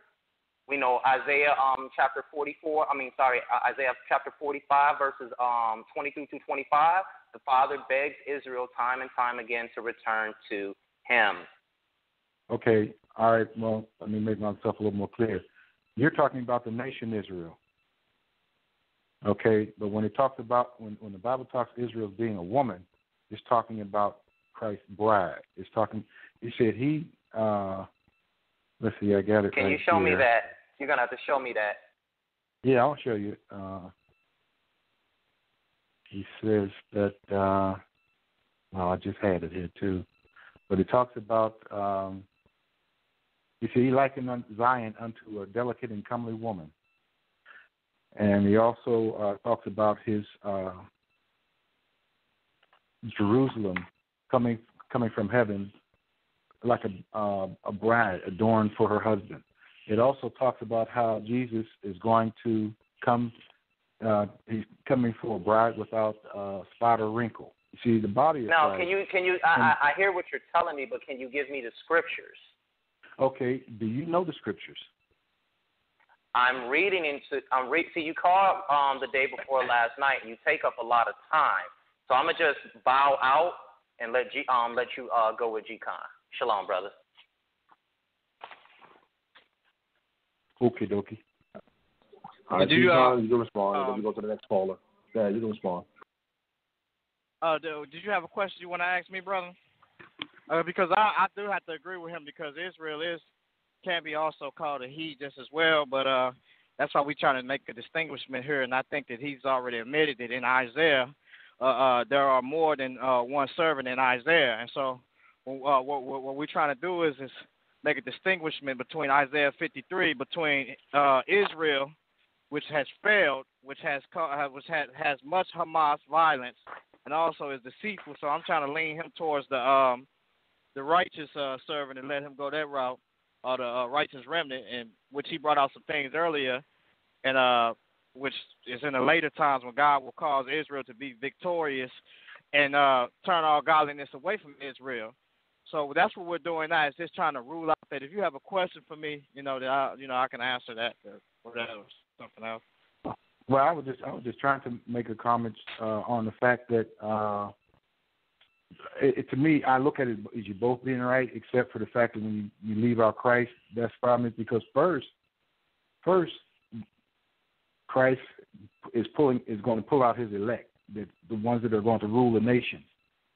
Okay, but first it has to go from Christ to Israel, and that's basically, I look at it as being really spiritual Israel, because of the scripture that I said where it says, if you are Christ, you're Abraham's seed and heir to the promise. That's why all of literal Israel will not be, or not considered Israel. There's only those that accept the Savior Christ that are considered spiritual Israel. Those are his elect, and he's going to use them. He's going to use them to pretty much educate the rest of the nations. So it's going to go through Christ, then it's going to go through Israel, and then the whole world. When it's all, I said the scripture a couple of days ago. It says, "When his judgment is in the earth, all the inhabitants shall know righteousness." Well, it's an order as to how he's doing. It's an order how he's doing. Definitely. Nope. And the Bible says there's none. Go ahead. And I definitely agree with you. There's definitely an order on how he does things, and I think that after we see Genesis chapter 12. Genesis chapter 11. Shortly after that, in Genesis chapter 12, we see Abraham coming out from Ur of the Chaldeans, and basically God using a power of attorney or a nation. He's establishing a nation through a covenant. But what's very important there is that from the get-go, when Adam, we just take it all the way back. We don't even got to put Israel in it. I can get them in the first chapters of the Bible. When you look at Israel and look at Adam and Adam, when he sinned, the first death that took place was, as far as physically, was God making coats of skin. Something had to die in order to cover Adam and Eve. Adam and Eve took it upon themselves to resolve a problem which could not be resolved in the manner that they did it, and so God took the initiative to bring forth something that was innocent and shed his blood to cover them. So the concept of shedding innocent blood is always there from the beginning. And right after that, the redactor, which was possibly could be Moses or someone else who brought forth the information, goes on to the next chapter, which is Genesis chapter 4, dealing with offerings. And so the concept of blood being shed, or innocent blood being shed in the world of Adam is due to his sin. So we can trace it all the way back of historically, biblically, of these people shedding innocent blood for their sin. Now, one may say, as the Jews try to say, well, that's not for that. It's not a sin offering. Well, what they shedding blood for from the get-go anyway? Why are they shedding blood? Why are they doing that? I mean, so what I'm saying is this is that Christ is the subject of all rituals and rites that we see in the biblical text, starting from Adam all the way to we see up until now. So you can't even get to the mercy seat of behind the veil without the blood. So it's pointing to Christ. Okay, can I interrupt that for 1 second? I'm sorry. Can I interrupt that for 1 second, though? Go ahead. Okay. Can you read to the gentleman Jeremiah 31:30 through 34, because he sat up there and said that it's all about spiritual Israel. And last time I checked, Paul wasn't no prophet or nothing. So can you read that? Because now we got a problem. Jeremiah 31 and 34. Yeah, get him with that for me, G.Kon. 31 and 34. It says, no, and 31 verses 30 through 34. Okay. It says, but everyone shall die for his own iniquity. Every man that eateth the sour grape, his teeth shall be set on edge. Behold, the days come, saith the Lord, that I will make a new covenant with the house of Israel and with the house of Judah, not according to the covenant which I made with their fathers in the day that I took them by the hand and brought to bring them out of the land of Egypt, which my covenant they break, although I was an husband unto them, saith the Lord. But this shall be the covenant that I will make with the house of Israel. After those days, said the Lord, will I put my law in their inward parts and write it in their hearts, and I will be their God, and they shall be my people. And they shall teach no more every man his neighbor and every man his brother, saying, know the Lord, for they shall all know me, for the least of them unto the greatest of them, said the Lord. For I will forgive their iniquity, and I will remember their sin no more. Okay, so as we can see right there, he's already said the new covenant is going to be made with Israel and Judah. So us talking about replacing Israel and Judah with a spiritual Israel and Judah, that's mentioned nowhere in the Tanakh, nor did any of the prophets teach that. As a matter of fact, in the book of Genesis, hold on. Let me get it right quick. G.Kon, and I'm gonna let you get back to it. As a matter of fact, in the book of Genesis, when Abraham interceded for Sodom, he was teaching Sodom and Gomorrah Torah. Therefore, that made him a mediator for them with the Father, and he pleaded with the Father not to destroy Sodom and Gomorrah. And the Most High clearly said, "I will not destroy a city for the sake of 10 people."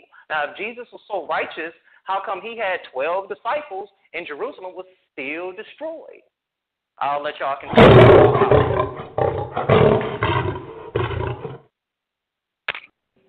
All right, family, we got to take some more of these callers. We're going to take maybe one or two more, and then we're going to get right back into the dialogue again. Today's show is entitled Isaiah 53. The number is 319-527-6239. Let's get another caller here. 919-824, you're live on air. Shalom Lachal, shalom to all. This is G.Konsciousness. Peace and blessings, brother.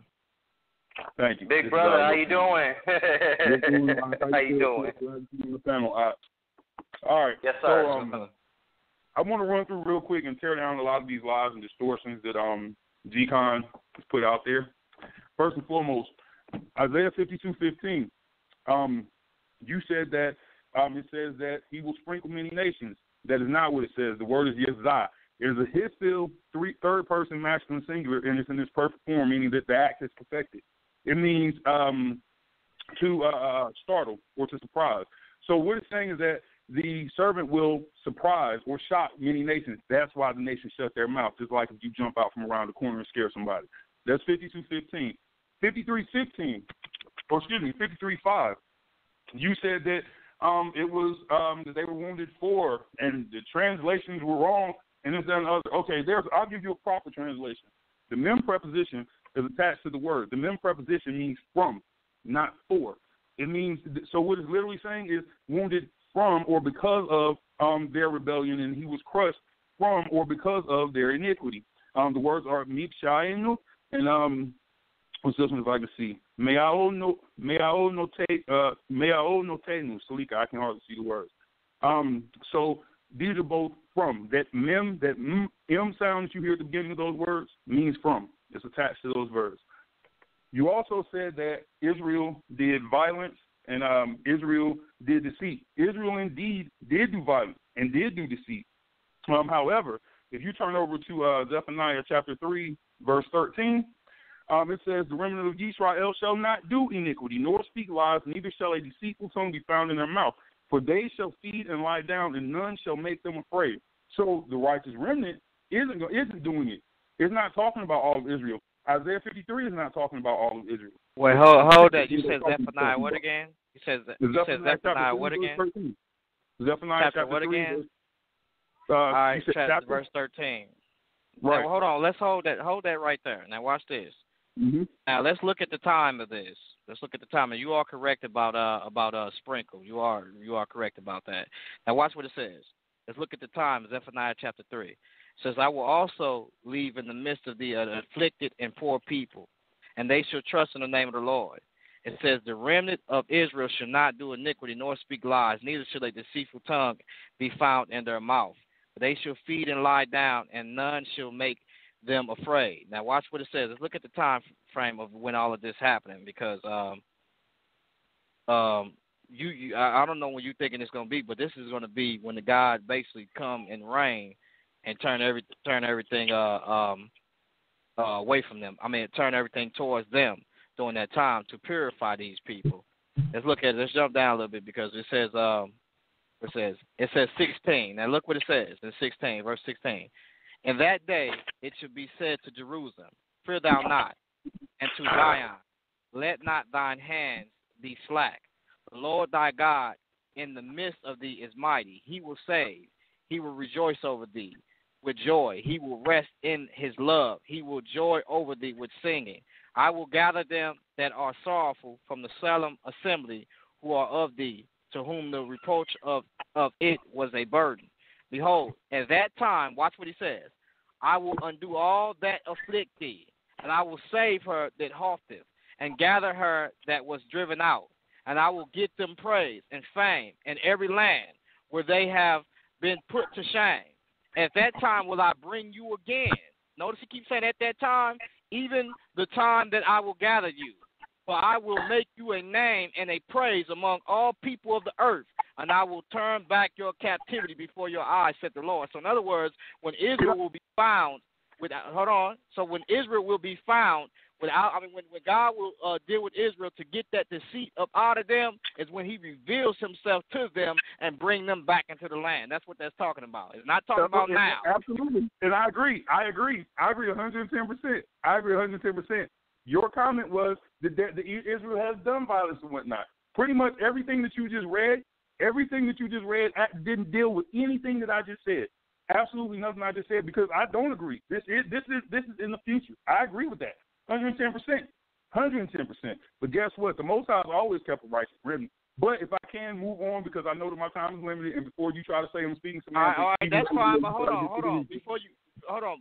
Just to deal with that point, because you talked about a righteous remnant, right? And you said that Israel is being talked about there. Now, let me ask you a question. When Isaiah went before the Lord, what did he say when he went before the Lord? This is a righteous remnant, right? What did Isaiah say? When he went before the Lord, he said, woe, it is me, I am undone, right? And he was unclean, right? So if Isaiah, which is a righteous remnant, which was put to death by Israel, because Israel killed all their prophets, how much more is this righteous remnant you talking about? And is they innocent? Did they die for their own sin? And again, that deals nothing with what I just said. You're going around the elbow to get your behind. You're not dealing with anything that I said. But anyway, before I'm cut off, let's jump over to Jeremiah chapter 30. I'm going to read verse 4 just to give context on who this is talking about. Jeremiah 30 and what? We're going to read verse 4, then I'm going to skip down from 4, I'm going to skip down to 12. Okay, so we can establish who this is talking about. And these are the words that Yahweh spoke concerning Yisrael and concerning Yehuda. Okay, so bet. We already know at this time we're dealing with the northern and southern kingdom. These are the words he spoke to them. All right, let's jump down to verse 12. Verse 12 says, and this also ties into Isaiah 53:5, as far as being wounded from their transgressions, being wounded from their rebellion. All right. For thus says Yahweh, thy hurt is incurable, and thy wound is grievous. None deemeth of thy wound that it may be bound up. Thou hast no healing medicine. All thy lovers have forgotten thee. They seek thee not. For I have wounded thee with the wound of an enemy, with the chastisement of a cruel one, for the greatness of thine iniquity, because thy sins were increased. Okay, cool. We already dealing with, if we're going to deal with Isaiah 53, let's deal with everything. We can't just jump to the New Testament and try to put it in there. I find that you just said that. Hold on. Wait.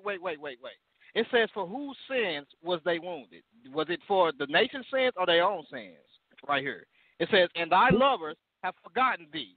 They seek thee not. The nations okay, well, hold on, brother. Hold fast. You got time. Hold on. Watch what it says, because you try to hurry up and jump. Listen, God, watch what it says. All thy lovers have forgotten thee. They seek thee not, for I have wounded thee with the wound of an enemy, with the chastisement of a cruel one, for the multitude of thine iniquity, because thy sins were increased. So in other words, Isaiah 53 is talking about a person who was not guilty, who knew no sin, who had no violence, no Hamas, who had no deceit. But this right here, God is wounding these people for their own deceit and their violence. The suffering servant suffered also because of Israel, as well as he suffered because of Israel. What? No. He suffered because of what? Oh, I'm sorry, I thought I got cut off. He suffered because of not only because of the nation, he suffered also because of Israel, because Israel was running rampant as well. It says that if you go in Isaiah 49, Isaiah chapter 49, it tells you he's going to be a light he's going to bring salvation not only to Israel, but also to be a light to the nation. He suffered because of everybody. It wasn't just because of the nation. No, because of everybody. Well, hold on, brother. It says that he brought healing to the nations, right? In other words, that service should bring healing to the nations, right? Uh-huh. Okay, well, let's look at 13 of the scripture you just read. There is none to plead the cause, that thou mayest be bound up. Thou hast no healing medicine. So what healing is this righteous nation or Israel bringing to the nation when even Isaiah was undone before the Lord? What healing you got to give us tonight, brother? To the nation to bring salvation to the nation. Isaiah 49. Matter of fact, was Isaiah 49. Go through any of the servant songs. There's 4 of them. But hold on, brother. Hold on. You said salvation. And salvation is, hold on, Johannigan, or however you say your name. Wait for a minute. Now, the word because I know you not a parse Hebrew. You parse it really good, right? Now, I do. You agree that there is some type of grief or sickness that takes place there, and it's not just dealing with salvation. Would you agree to that? What do you mean? What verse are you talking about? In other words, when you start dealing with Isaiah, look at it. Oh, yeah. It doesn't say it. All right. So we can go over to Yeshayahu. Let me get back there. Chapter 53, I believe it's verse 3. Let me look. 53. He was despised and forsaken of men. A man. Oh, yeah. The KJV says sickness. That's not what it says. That is not what it says in the Hebrew. It says that he was despised and forsaken of men, a man of pains and acquainted with diseases. So what diseases did JC have?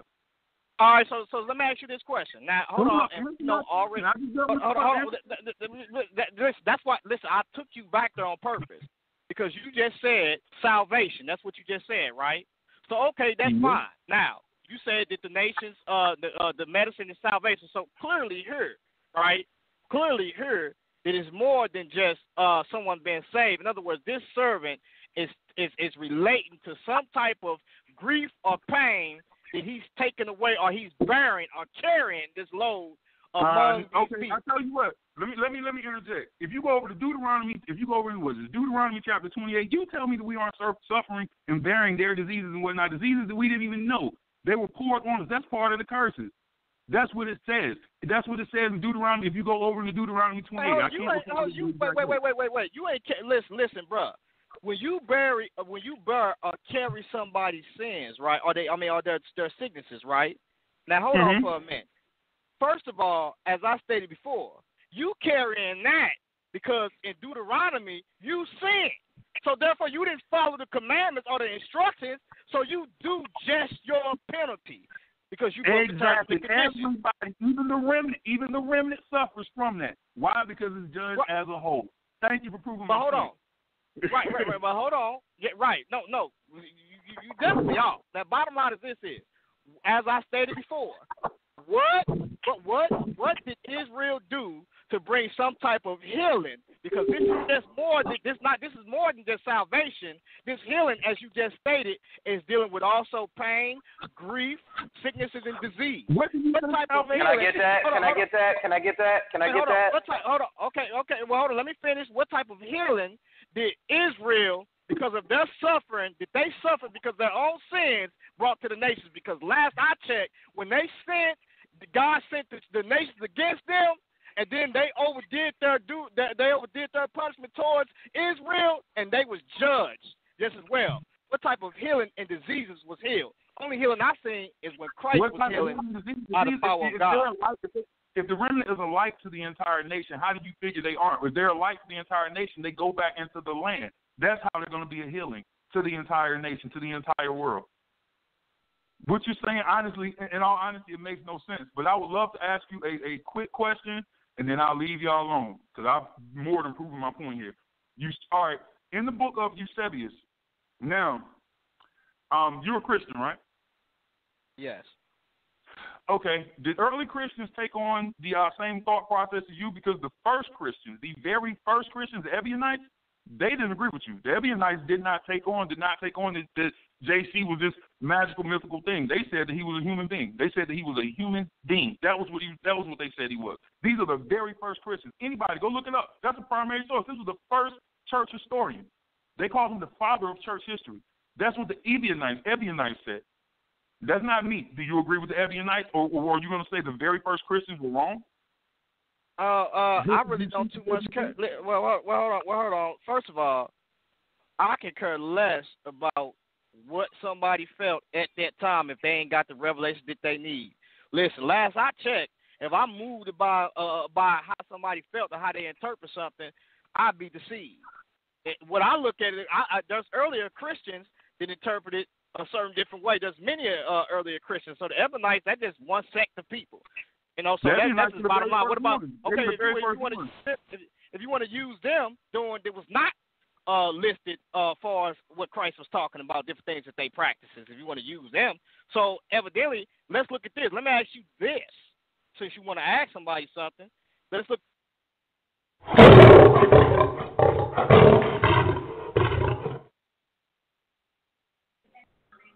Yeah, I had to jump in, man. You know, unfortunately, we got to get one more caller for now.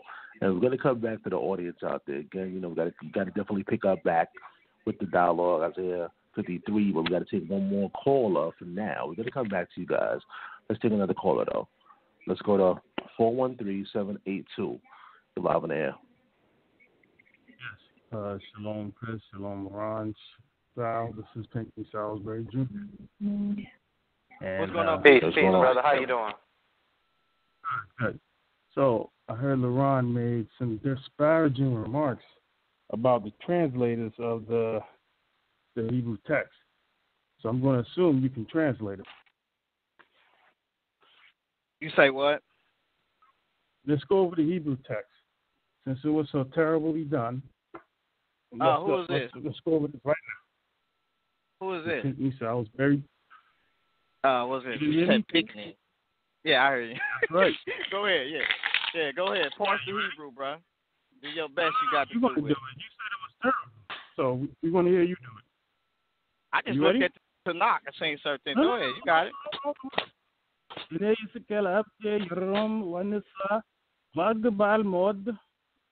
Are you ready? What's go the ahead, first you got one? it. No, I'm asking you. What's the first one? What's the first one of what? The first word in there. Oh, you talking about you giving me commentary or what? No, that's the word hine. So what is it in English? And can you you tell me. morphologically? I don't speak speak Hebrew. I just read it from the stone to knock and going by what other you ain't the only one to read read Hebrew or whatever the case may be. They got scholars out there. Are you a scholar? Do you have any degrees in it? You can fast talk all you want, but we're gonna stick on this word. Let's go. I'm just asking, do you have any degrees? Because I got translations from a scholar. They speak this a linguist. Do you have any degrees? I do have a degree now. Can we get back to the word, please? Hene. Right. Yeah. Whatever. Go ahead. So you're saying it's a terrible translation, but you can't translate it. That's what you're telling me. Okay. What verse are you at? First of all. We'll start at the beginning, 52:13. And go ahead, read it. What does it say? What's your interpretation of it? You got some type of lie. I don't speak Hebrew. You don't speak Hebrew. You don't read Hebrew, correct? So how can you make a critique on it? Because I've read it from where it was being read at. That's why. You read it from where it's being read at. So read it. Yeah, read I read. If it's talking about Israel. Can you please read the Hebrew? What's the delay? You go ahead. People you read waiting. It. You know it. You read. I just did read it. Listen? What's your? You want me to read it? Come in here. Hold on. But listen, that's what I'm saying. Come in here. What's your argument? And I'm gonna deal with it. What's your argument? The argument is you don't read Hebrew. How can you critique it? How can you even exegete? All right, that's from fine it? because I know there's certain. I know there's certain scriptures or verses you're gonna go to.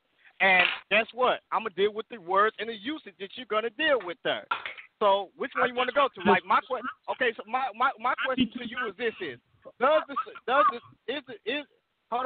the suffering servant put to death? Does that servant die?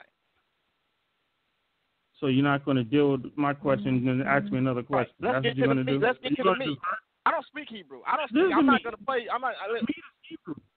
We're not playing games. I'm going to the Hebrew, the language it was written. Right. Yes or no? Is that the best you could come with? Come here and prove something. Prove that Isaiah 53 is talking about Israel. Prove it. We did that with already. The Hebrew, did you say you with the Hebrew? No, who did that already? Who did that already? John got slammed. He came in here. Slammed by who? What are you talking about?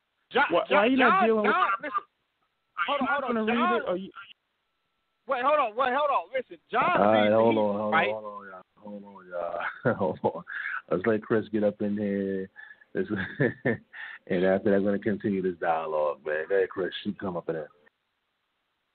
Oh, no, man. I'm just waiting so we can get back on Isaiah 53. I appreciate all the callers calling in. I think G.Kon got some enemies out there I don't even know about.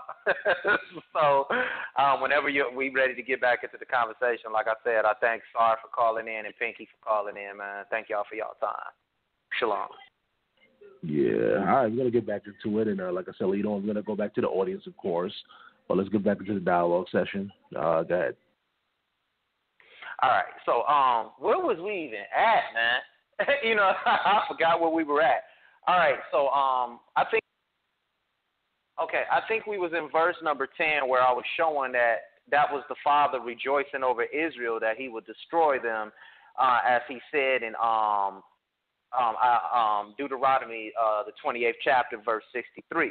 Now we were talking about healing diseases too. I heard them bring that up. So can we go to Psalms 103, 1 through 12, and let's read that.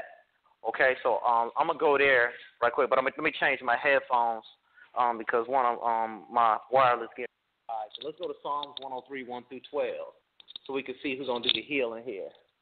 All right. Okay, Psalms 103, 1 through 12, and it says, bless the Lord, O my soul, and all that is within me. Bless His holy name. Bless the Lord, O my soul, and forget all His benefits, who forgives all your iniquities, who heals all your diseases, who redeems your life from destruction, who crowns you with love, kindness, and tender mercies. So great is His mercy towards those who fear Him, and far as the east is from the west, so far has He removed our transgressions from us. So we see right there, the Father's going to heal you. I think in the book of Mark it said you could drink snake juice if you believe in Jesus. I don't see nobody doing that. Right. But if you look at it though, who was Elijah?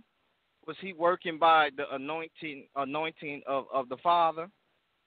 Of course he was. Right. So bottom line is this. When you say I'm gonna send you a hold on, G-Con, calm down. It's just me, Chris, on the phone. Just calm down. Right. You fired up. Right. No, we good. We good. But what I'm saying is this is when you say that I'm gonna send you a savior, or when you see that this person is working in the stead of the Father, or of the what I will call the triune God, or the complex God, basically, or the Godhead. He's working in that stead. You might say, well, okay, the Father only. That's fine, whatever the case may be. But you have to agree that there is someone that is working the power of the Father, which is Elijah. So with that being said, we can make the same type of argument that you're making. If you're saying that this, the Father is choosing to manifest himself through someone or somebody, and we believe it is mainly through the Son. But like I say, with these brothers, if you have an argument about something and you want to bring your argument, and you want to parse the Hebrew, or you want to break it down, go ahead and do it. Let's go to it. Let's do it. No. We're not gonna go there. Let's stay on point. Okay, go ahead. Okay, because we're talking about the Spirit, right? We've gone into the Spirit, right? So let's go to Deuteronomy chapter 18. Let's go to Deuteronomy 18. You know where I'm going. Let's go to Deuteronomy chapter 18. All right, verse 18, Deuteronomy 18 and 18. And it says, I will raise up from them a prophet like you from among their brethren, and I will put my words in his mouth, and he shall speak them, all that I command him. And it shall be that whoever will not hear my words, which he speaks in my name, I will require it of him. Right? So we see that the Father, he's going to speak. That's not just a part of it, but that's part of a law about all prophets. Okay? So we see, I want to show you something. Whenever the Father speaks to a prophet and he puts the Spirit upon him, as concerning this, when that Spirit came on Joshua, nobody was able to stand in front of him, right? Nobody was able to touch Joshua. Am I right? Right. Okay. Also, the same thing happened with Saul, Israel's first king, right? Saul. A Spirit came over Saul. And Israel, Saul, he was ready to bang on the Philistines, right? Right. Okay, David himself, he was ready to bang on all of Israel's enemies every time this Spirit came upon him, right? He used to say, the Father's right hand is upon me. Let's get it. Let's bang, right? Now, when Jesus walked the earth, and I didn't want to go here, but this Spirit is supposedly put on Jesus. But yet, Herod dressed him in a robe, Pontius Pilate, everybody beat him and killed him. Now, I done already showed you that the Father would take joy in killing Israel, okay, punishing Israel for their iniquity. Where was the Spirit at with this Messiah? You see what I'm saying? Where was it at? Because everybody stood in front of him and spit on him and beat him, put a crown of thorns on his head. Everybody did this to him. Where was the Spirit at? Right, and I'm glad you made that case, because if you're going to make that case, you're going to say that the Spirit is put on these guys like that, and they got busy and they slew. We can talk about it. That's part of this. Right. I understand, but Isaiah 53, you got to come a little bit more better than that, because what happens is now you're stating that, in Isaiah 53 it says that this person wasn't going to. Let's go there. Matter of fact, let's go there, because I don't want to misquote it. It says that. Look at it. It says, he opened not his mouth. It says, but he was wounded for our transgressions. And it says that he opened not his mouth. Let me look at it. It says he opened not his mouth. He is brought as a lamb to slaughter. So as a sheep before shearers is dumb. To the slaughter, as a sheep before her shearers is dumb. So in other words, this servant is not doing any of these things that you're talking about. So what Christ did, is something that he was told that he wasn't supposed to be doing. Like this suffering servant wasn't supposed to open up their mouth, was supposed to go like a sheep to the slaughter, like a shearer. I'm pretty sure you know historically on how that happens, how a sheep goes, and how that sheep is put to death basically and slaughtered. So I think can I answer that? Go ahead. Okay, now I just see if it says Jeremiah 12:3. But thou, O Lord, knowest me. Thou hast seen me and tried my heart toward thee. Pull them out like sheep for the slaughter, and prepare them for the day of slaughter. Okay, Jeremiah 11:19. I had been like a lamb led to the slaughter. I did not realize that they had plotted against me, saying, let us destroy the tree and its fruit. Let us cut him off from the land of the living, that his name may be remembered no more. Right. And who was that? Was that Jeremiah? That was saying that they did try to cut Jeremiah? Right. They tried to cut Jeremiah off. See.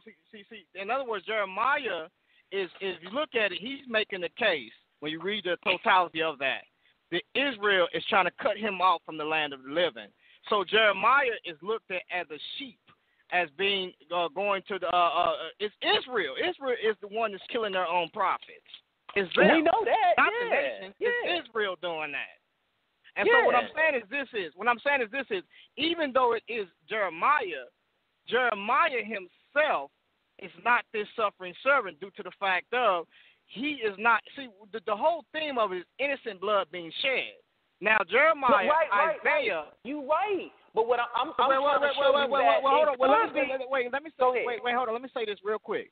He said that there is none righteous. I know not one. All have gone astray. And if Isaiah went before the Most High and he himself was unclean or undone, who's to say that Jeremiah wasn't? So what we're seeing is Jeremiah had to offer for him his own sin. So who is this person that takes on this guilt or that takes on this however you say Hashem or Asham or however you say it, that takes on this guilt offering or a soul offering for the people for their sins and carry those sins, as we see in Leviticus chapter 5 and also in Leviticus 16 as the scapegoat, and also the two goats that bear the sins of the people. And one of them is. But we also see that in Ezekiel, with Ezekiel bearing the sins of the people too. G.Kon, we just trying to run to Christ and jump over everybody else, because when they say he shall not open his mouth, right? Matthew 27:11 said, now Jesus stood before Pilate the governor, and the governor asked him, are you king of the Jews? Jesus said to him, it is as you say. So he's already opened his mouth. So that excludes him from that. Right. Well, hold on. Go ahead. What I'm trying to get you to see about Ezekiel, as I stated before, Ezekiel is a prophet, and he did the same thing that Christ did. He was killed by Israel. He was killed by them. In other words, he was burned. They was trying to kill him because what he was teaching, what he was bringing. But see, here's what I'm saying with Ezekiel, though. Okay, we're going to stay on topic. Me and you both going to stay on topic. Now, we see Ezekiel doing what the Father told him to do. Christ came with a new doctrine. He was doing water baptism. Wait, hold on. Wait. Drinking my blood. That's not in the Torah, and no prophet never taught that. Wait, hold on. Stop for a minute. Now, first of all, when Christ says, eat of my flesh and drink of my blood, Israel should have understood this, because I studied the tabernacle. Israel partake of the Passover in the offering of a lamb, of a real lamb. Right. So, do you think the Father just got these people having a cookout in the wilderness, and these things don't mean anything? Why are they doing? These are types and shadows. So when Christ is speaking like he's speaking, So when Christ is speaking like he's speaking of innocent blood that is being shed, and also partaking of and also showing you of how Israel would have known of his doctrine. Okay, now I got to stop you right there. I like the way you spiritualize that. But the Father he said, I never intended this for you, but because of sin. If you turn to Leviticus, I think it's 17 verse 13. Let's go there. He never intended for them to sacrifice. He did not want that for them. Obedience is better than sacrifice. Okay, right, I think it's go ahead. Okay, I'm sorry. I'll find that in a minute. But it was added for animal sacrifice was added for transgressions, is what I was trying to say. Because as you said, blood got to be spilt. We agree with that. Look, G.Kon, I'm not running from that. You don't have to spiritualize that. But what I'm trying to tell you is, if you're going to bring an offering, it's got to come across the altar, not at Golgotha, where he was hung at and beat and cut. The lamb must be unblemished. He was blemished. Okay, so let's not talk with the spiritually, the spiritual thing and the allegorical thing with the meat and drink offerings, because the first thing I said was, if you read the law says you can't drink blood or you'll be cut off from your people. Now, if you look at a woman, but wait, if you look at a woman with and lust after her, that's adultery. So looking at her is symbolically of naturally committing the act itself. So why would he tell you to symbolically drink blood? The people only knew the Father giving that to them, manna from heaven. Right. And he said that he came down and he was the bread or that spiritual food. So he's telling you right there that it's symbolic. So what he's saying is you're partaking of a Passover, right? You think that you're partaking. You can't listen. You can't pass. You can't get past the destroyer, but by blood, right? Mm-hmm. So bottom line is, you even have to even initiate the covenant. You got to circumcise the foreskin, right? Mm-hmm. So what I'm saying is when Christ is telling you that this is something that is figurative, he's not telling you go and drink some blood or do any of those things. This is figurative, and he's telling you that this is figurative. He said, I am that bread that came down from heaven. So what I'm saying is you made the analogy. He said that obedience is better than sacrifice. You're right. Had Adam been obedient, there would never been a necessity to sacrifice. And not only that, it says that in Exodus, he says, let my people go, that they may go into the wilderness to sacrifice. Now, he is speaking to Israel as a whole unto them about sacrifices until he brought them to the mountain and to make the tabernacle, which was initiated by blood, and blood was sprinkled on the priests in the book and all the people, and the people agreed to the covenant. So the token or the sign of the covenant is blood, bottom line. Whether you deal with the foreskin or whether you're dealing with the book and the tabernacle, everything is dealing with the blood. You can't get past it. Even when we go back to Adam, we can move Israel off to the side. So what I'm saying is this: you're not getting past the blood at all. And so when we look at it, it must be innocent blood shed that is shed as an ultimate person. We've got many messiahs, but there must be somebody who was innocent. Now Christ. No. You got ahead of yourself right there. Okay, because when we read Isaiah 53, and 10, the word there is a sham, which is a guilt offering. A guilt offering is not a sin offering. That's what I'm trying to tell you. Wait, hold on. Well, hold on. I'm glad you brought that out. Now, whether what offering that you say it is a guilt offering for somebody that is guilty of a sin or a trespass. Can we go there? Can we go there in the book? Right, go there. Can we go there? Okay. I'm at Isaiah 53 and 10 right now. You can keep talking. I'm sorry. Go ahead. I don't want to cut you off. Keep talking. Right. It's good. We'll jump. See, what I mean is either way, that person is guilty of a trespass. Now, this person that we see that's in, and I'm glad you brought that out. And Isaiah 53, the suffering servant, he's not guilty of none of these things. He's taking on those things that the people are guilty of, and he's taking those things and bearing those things as that guilt offering, which is still innocent blood being shed for the people. In other words, that animal didn't sin. Israel sinned.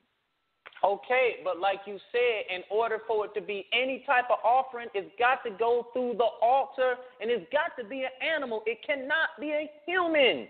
You mean to tell me all them people out there sacrificing animals and y'all want to sit up there and say, oh, they were preparing for a human to be sacrificed when the Father abhors that? Well, it's figurative and symbolic. Now, I find it odd that you can use Israel as the suffering servant that is put to death. Jesus, there is a problem. No, don't try that. Listen. First of all, Israel being put to death for their own iniquity is one thing, but a man dying for another man's sins and being sacrificed for another man's sins is two totally different concepts. It's two totally different concepts. Well, hold right now. Hold on for a minute. Now, when we look at a man overall, the universal principle, right? When we look at the universal principle, now, as I stated before, me and you die because of what? Why do we die? Sin. Right. So hold on. Adam's first transgression. So listen. If you had not sinned, would you still die? Answer that. If I had no sin, no, we would not, because in the garden we would live forever. I'm not. All right, go ahead. Let me rephrase the question. Now, all right. You would agree that you come from Adam, right? We all do, correct. So death came into the world by way of Adam, right? By way of sin. Right. So who sinned? Adam sinned. Right. So by way of Adam's sin. So because of Adam's sin, guess what? All men go back to what? They go to the dust of the earth, right? Correct. So listen, that has been placed upon you because of what Adam did. Would you agree to that? Okay. I agree. So if you didn't, I agree with that. Right. So if you did not sin, right, you still gonna die. Babies don't sin, but they still die, right? They still can die, right? Death still can get them, right? Right, baby, that's right. Sin came into the world through transgression, correct? That is what we call, when we start dealing with scientifically, the law of entropy. When we start dealing with things coming to decay, but beloved, we're not degeneration. gonna get into that because me and you, we could say that for another show because I know you go deep into that. I done listened to your shows before because then I could say something like, well, what prophet teach that? And I'm not trying to get you cut because we building right now. I just want to keep it on Isaiah 53. You see what I'm saying? Okay. I've already showed you. One thing you got to show me now is, does the Father accept the blemish? Does he accept the blemish sacrifice? Jesus say, let your yes be yes or your no be no. Anything of that is of the evil one. Does he accept the blemish sacrifice? Yes, he definitely does. Yes. Okay. Can you give me an example, please? The Isaiah, the suffering servant, he bore the iniquities of the people, and therefore he died. Wait a minute. A blemish sacrifice, though. A blemish sacrifice. No. Yeah, depending on what you mean by blemish. No, he does not accept anything that's Okay. Yeah. Okay. Was Jesus beaten and scarred? Well, first of all, it's figurative. In other words, when you say a blemish, right? You're basically saying something to generalize it. In other words, Christ knew no sin. He was not a sinner. So the animal would be looked at as in the manner as a blemish because it was innocent. It was innocent. No, I mean, it could be. I'm sorry. It couldn't be no type of animal that was infected or sick or anything like that. You know what I'm saying? It couldn't do none of that because it had to bear the sin, and it couldn't be scarred or beaten or any of that. Now, this is figurative. Well, let's read Malachi chapter 1, verse 14. Let's just get some understanding on it. All right? Go ahead. Okay, because this is the law. As in Luke said, he came by all the holy prophets that spoke his name, right?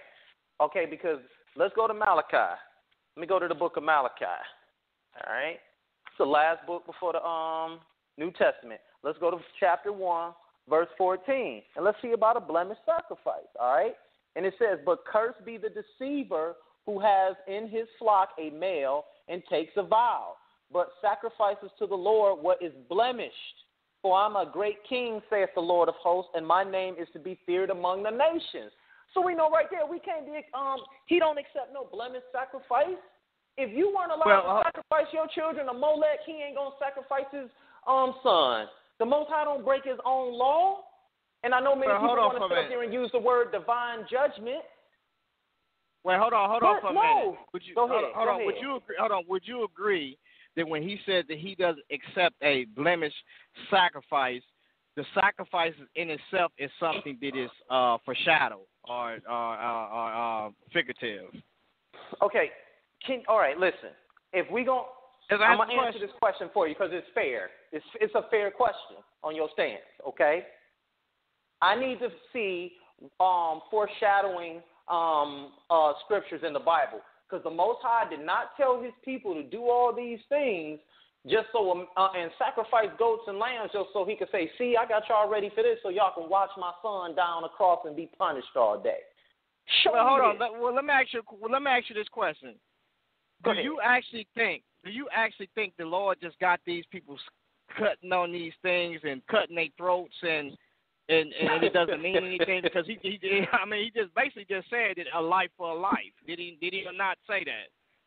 Okay, yes, he did, but we got to understand something, especially when they were in the wilderness, correct? Now, we got to understand that the Israelites were that of an agricultural people. Okay, so their lambs and their goats and their bulls and their rams, these were all ways of how they made their money.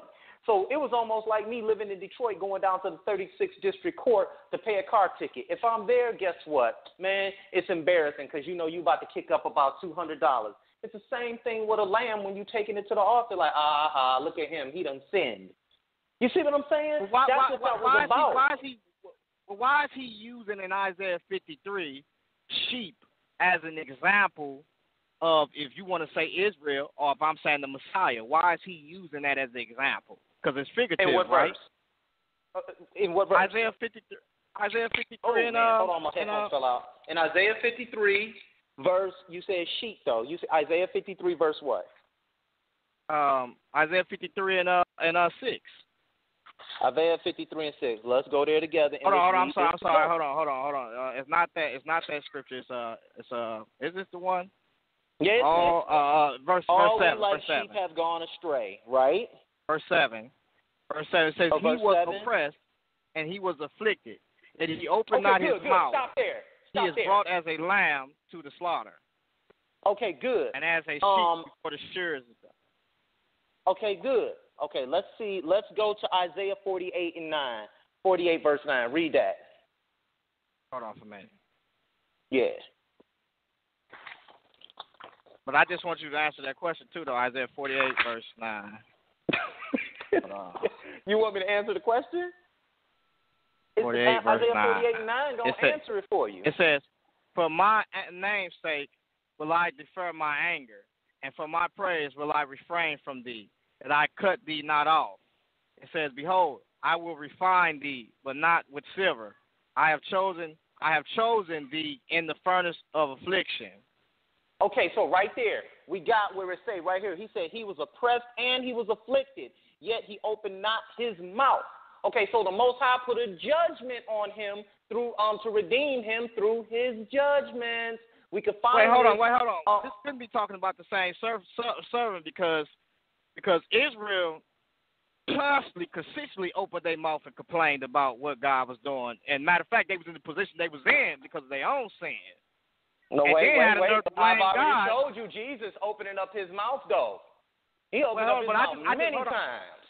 Hold on. I just want to bring this point out. How is it that we see, as I stated before, an example of Israel, if you want to say Israel there, which you just said it was Israel, as an example of them being like sheep, led to the slaughter. Let's go to Psalm 44 and 22. Hold on. Why do you see that there as an example of them being led to the slaughter, but you can't look back and see Israel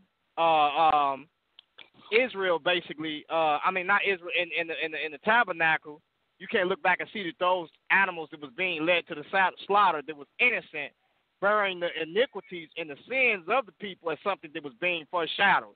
In other words, it's, okay, it's so telling you're saying, you right there. I get what you're saying. I understand what you're saying now. You're saying that the animals going to the altar was somewhat a foreshadowing of innocent animals going to the altar to be sacrificed is a foreshadowing of Christ going to his crucifixion, right?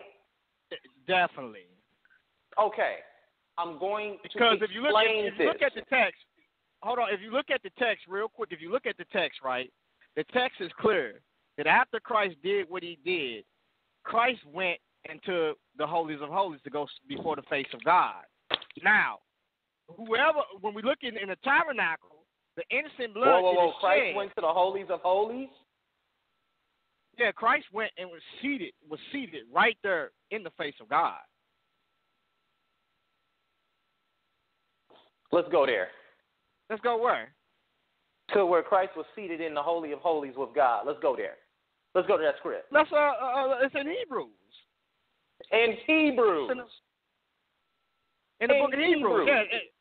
But that's what I'm telling you. If you're gonna go, if we're gonna know anything about Christ, we're gonna know that we're gonna use the narrative of the New Testament, because that's when we see that he goes as a priest and accomplished as being his blood being shed as a priest, and also going before the Father, and he's acceptable, so he's after the order of Melchizedek. Well, okay. Okay, now, I don't really want to go too much in the order of Melchizedek, but I'm going to attack it right now because I'm going to give away too much. Okay. In order to be in the Melchizedek order, you got to be both what? A priest and a king. Am I correct? Yes. Okay. Now, in order to be a priest and a king, you must be what? Anointed by a high priest with the oil from the temple, right? Yes. Okay, now, we know David was a king under the order of Melchizedek, right? Okay, now, I'm going to ask... Well, you know what? I'm not sure. I've heard that argument, but it's a little bit more than that. But you can, for time's sake, go ahead. I'll give you that. Well, in order to do that, to be both a priest and a king, you have to also prepare an altar for a sacrifice. So we know David did all three. Not to mention he prophesied to the Most High. But I want to stay on point first, and I want to answer your question. Go to Psalms 44, verse 22.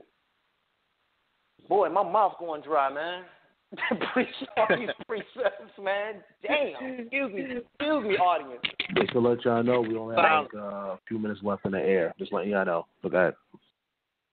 Okay, let's Okay. Psalm 44, verse 22. Read that. This about the sheep. It says, yea, for thy sake we are killed all the day long. We are counted as sheep for the slaughter. Okay. Yep. So there it is right there. Precept upon precept, line upon line, so we can gain some understanding. Those sheep being killed and spilled all their blood, their innocent blood, man, that's letting also Israel know, man, when y'all keep committing all these sins, it's going to be your blood being spilled. Them right, sheep, well, hold on he for a minute. always called Israel his sheep. Wait, hold on. This first of all, this couldn't be talking about. That's why I was trying to lead you to go to the remnant of Israel. This couldn't be talking about all. Okay, Israel. Go to Ezra 9 and 15. I'm trying to take you Wait, hold on. Let me finish. It says. Watch what it says. It says. What verse? It says. Verse 22. Yea, for thy sake we are killed all day long. We are counted as sheep for the slaughter. Now, is this talking about the prophets, or is this talking about Israel? Who is this talking about? That's talking about, that's talking about Israel, G.Kon. I'm not giving you that one now. Come on, you reaching on that now. Okay, we know. Okay, hold on. Now, we know that the prophets are Israel, but who is it talking specifically about? A righteous remnant of Israel? Because let's go we know there. that, I want to answer you. Right. Because if you look at it, it says, "Yet for thy sake are we killed." Well, hold on. Is Israel killed for the Father's sake or for their own doings? So this will have to be categorized as a righteous remnant that are being killed for the sake of the Father, and then the Israelites are actually the ones that's killing them because they're killing their own prophets. Okay, I'm gonna answer this. I'm going to give you Ezra 9, verse 15, okay? I'm surprised about this one. I found this one came out. Okay. Lord, the God of Israel, you are righteous. We are left this day as a remnant. Here we are before you in our guilt, though because of it, not one of us can stand in your presence. I'm going to precept it. Let's go to Isaiah. You just cut yourself. You just cut yourself. Don't. Hold on. Wait. Read that again. Read it. You just gave me a dagger. You just cut yourself. Read it again. It says, Lord, the God of Israel, you are righteous. We are left this day as a remnant, right? Here we are before you in guilt, though because of it, not one of us can stand in your presence. Right. So okay, listen, let me finish. Hold on. Wait. Clearly. Hold on. Clearly. Let's stay right here and then we go precept it. Clearly, Israel and these righteous, you said righteous remnant, clearly they have some type of guilt. They cannot be without blemish, and they cannot be innocent bloodshed, because guess what? They themselves just said that they are guilty. So they can't be ashamed at all. Okay, now let's continue. All right, so we can get some understanding. All right? It says, Isaiah 10, verse 22, though your people be like the sand by the sea, Israel, only a remnant will return. Destruction has been decreed, overwhelming and righteous. Come on, G.Kon, walk with me. Right, baby. wait, hold on. Right. So what you need to understand is these guys are saying to themselves right there that these guys can't even stand before God as well as Isaiah said. Now, we do know that there is a righteous remnant. Definitely. We know that. But at the same time, they are not without guilt or shame. In other words, they are guilty themselves. Not because they so righteous because they their own doings are, but they themselves are guilty. They cannot be what we see in the tabernacle being offered before God without blemish, because they themselves are guilty. So that's what I'm saying. Now, when you look at it, there is a perfect one. There is one who knew no sin, as Isaiah 50. Oh, okay. I know where you're going with that, and I'm going to answer you before you go there, because you're trying to say it's Christ or Yeshua. I'm going to just say Yeshua, which was a very common name, by the way. But I'm going to go to, before you go there, there is a perfect one, right? I'm going to read you the law.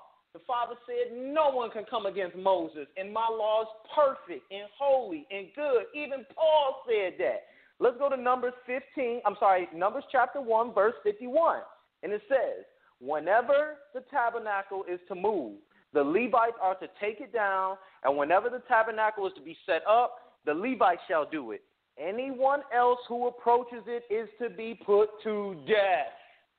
He cannot go next to the holies of holies. He's not a Levite. I think you need to stop that, because number one, Moses did not fail to sanctify the Lord, and he was put to death actually. And the Lord sent him right up that hill. He didn't even make it to the promised land. Now, no, he did not. But what that got to do with Numbers 1 and 51, brother? Hold on. Now, when we deal with Christ, right? Now it's clear you just stated the order of Melchizedek. Right. Now, that was sworn with an oath. And the order of Melchizedek is before the Levitical priesthood, which Abraham, who Israel sprung from him, he even paid tithes to Melchizedek. So there was an order that was even before the Levitical priesthood. And so whoever this Melchizedek was, it's clear that, as you stated before, you said David. David is Judah. So if David is Judah, he's not a Levite. So how was he able to bear the linen and the ephod?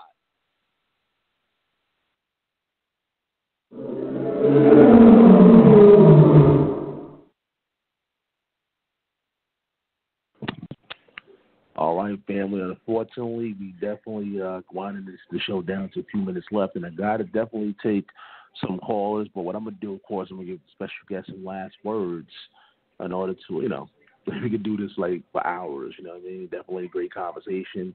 Hopefully you guys take down your notes. Isaiah 53, But we got to go to the audience to get some of their questions. And then after that, we're going to pretty much get some final words from both special guests. Of course, I appreciate both brothers for coming on the platform and, edifying the masses and bringing forth the information. Let's go to another caller. Let's see. Let's go to 716-541. You're live on air. Hi. Thanks for taking my call. Good evening. This is Sister Doris. I would like to ask the Torah brother, who is Genesis 3 and 15 speaking of?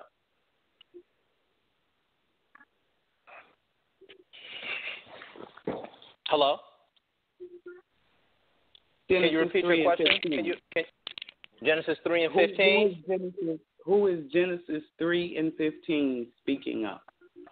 Well, we know that prophecy was fulfilled when the people were told to look at the snakes, so they could stop being bitten in their heels while they were in the wilderness. So that's not talking about Jesus. Everybody tries to run there and say that's a messianic prophecy, but it's not. Do you have a precept for that? Yeah. Let me go ahead. Hey, G.Kon, you can. Never mind. Yeah, let me run there right quick. Let me grab this Bible here. No, well, that's you cool. just said. G.Kon, if you want to, you can say a piece. It has to be fulfilled. Yeah, I definitely don't see that fully being expounded on. For 3:15, I believe is Christ. And the reason why I say that is because he's giving them some type of redemptive plan there that's going to take place, or something that's going to come from them that's going to cause some type of deliverance from the overall sin that they're in. Now, when you look at, he talked about what happened in Exodus, or the serpent being raised up. That is the works of the devil, or so to speak. I'm gonna say Satan, or the accuser, or the serpent, being nailed to what we will say the stake, or his works being nailed to, and whoever should look at that redemptive work should be healed. That's what that's talking about. Right. He's finding the precepts for that being already fulfilled. Okay. Well, when we look at it in in the book of Revelations and the book of Daniel, that's New Testament. You can't use that. No, wait a minute, sister. You called and asked me a question. So if you're gonna ask me a question, you gotta let me answer it. Okay, forgive me. I read both these books. Are you Torah? Thank you. Are you Sister, Torah? let me answer the question. Okay, Sal, I'm gonna pass on the question. Okay, that's right. Because if you're gonna answer it in Revelation, you done Daniel already 12 admitted said Michael gonna stand up and fight for the people, and your funny pages also say that Michael, not Jesus, gonna stand up and fight for the people. So how can that be a messianic prophecy about Jesus when he's not even gonna fight the snake himself? I'm waiting for the precept. I just gave it to you. Daniel chapter 12, 1 through 5, and Revelations chapter 12. It said Michael shall fight. You know what? And I'm glad you said that, because in Daniel chapter 3, when it talks about those weeks, he hit it right on the money.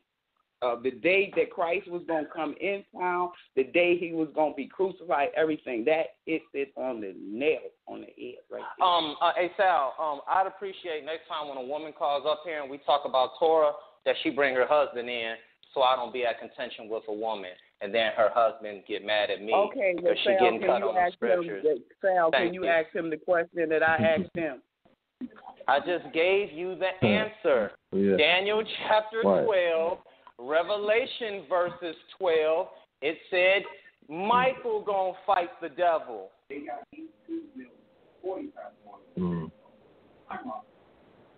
Okay. And Zechariah woman issue. Says the Lord shall fight. Go ahead, G.Kon. Go ahead, Sal. Yeah, Chris. I mean, you can pick and choose if you want to respond to anybody that calls in. So I'm done. If you feel I'm way done. when it comes to a female speaking, then yeah, I'm just saying, that's up to you. If you feel a way about that, you can say I pass. That's okay. No, what I'm saying is, if she's going to keep cutting me off when I'm trying to elaborate it to her, then it's bringing contention. You know what I'm saying? To a peaceful debate. Right. All right, G-Con, you can respond. All right, can you guys hear me? Can y'all hear me? Yep. I can hear you loud and clear. Okay, yeah. I think that it was a great question that was raised. The sister, got it on the point about Daniel. And that's it with that. I guess we can go to the next caller, but I definitely appreciate the sister for calling in and bringing a clarification and asking a great question. Yeah, most definitely. Let's take another person. Let's see, 772-672. You on air?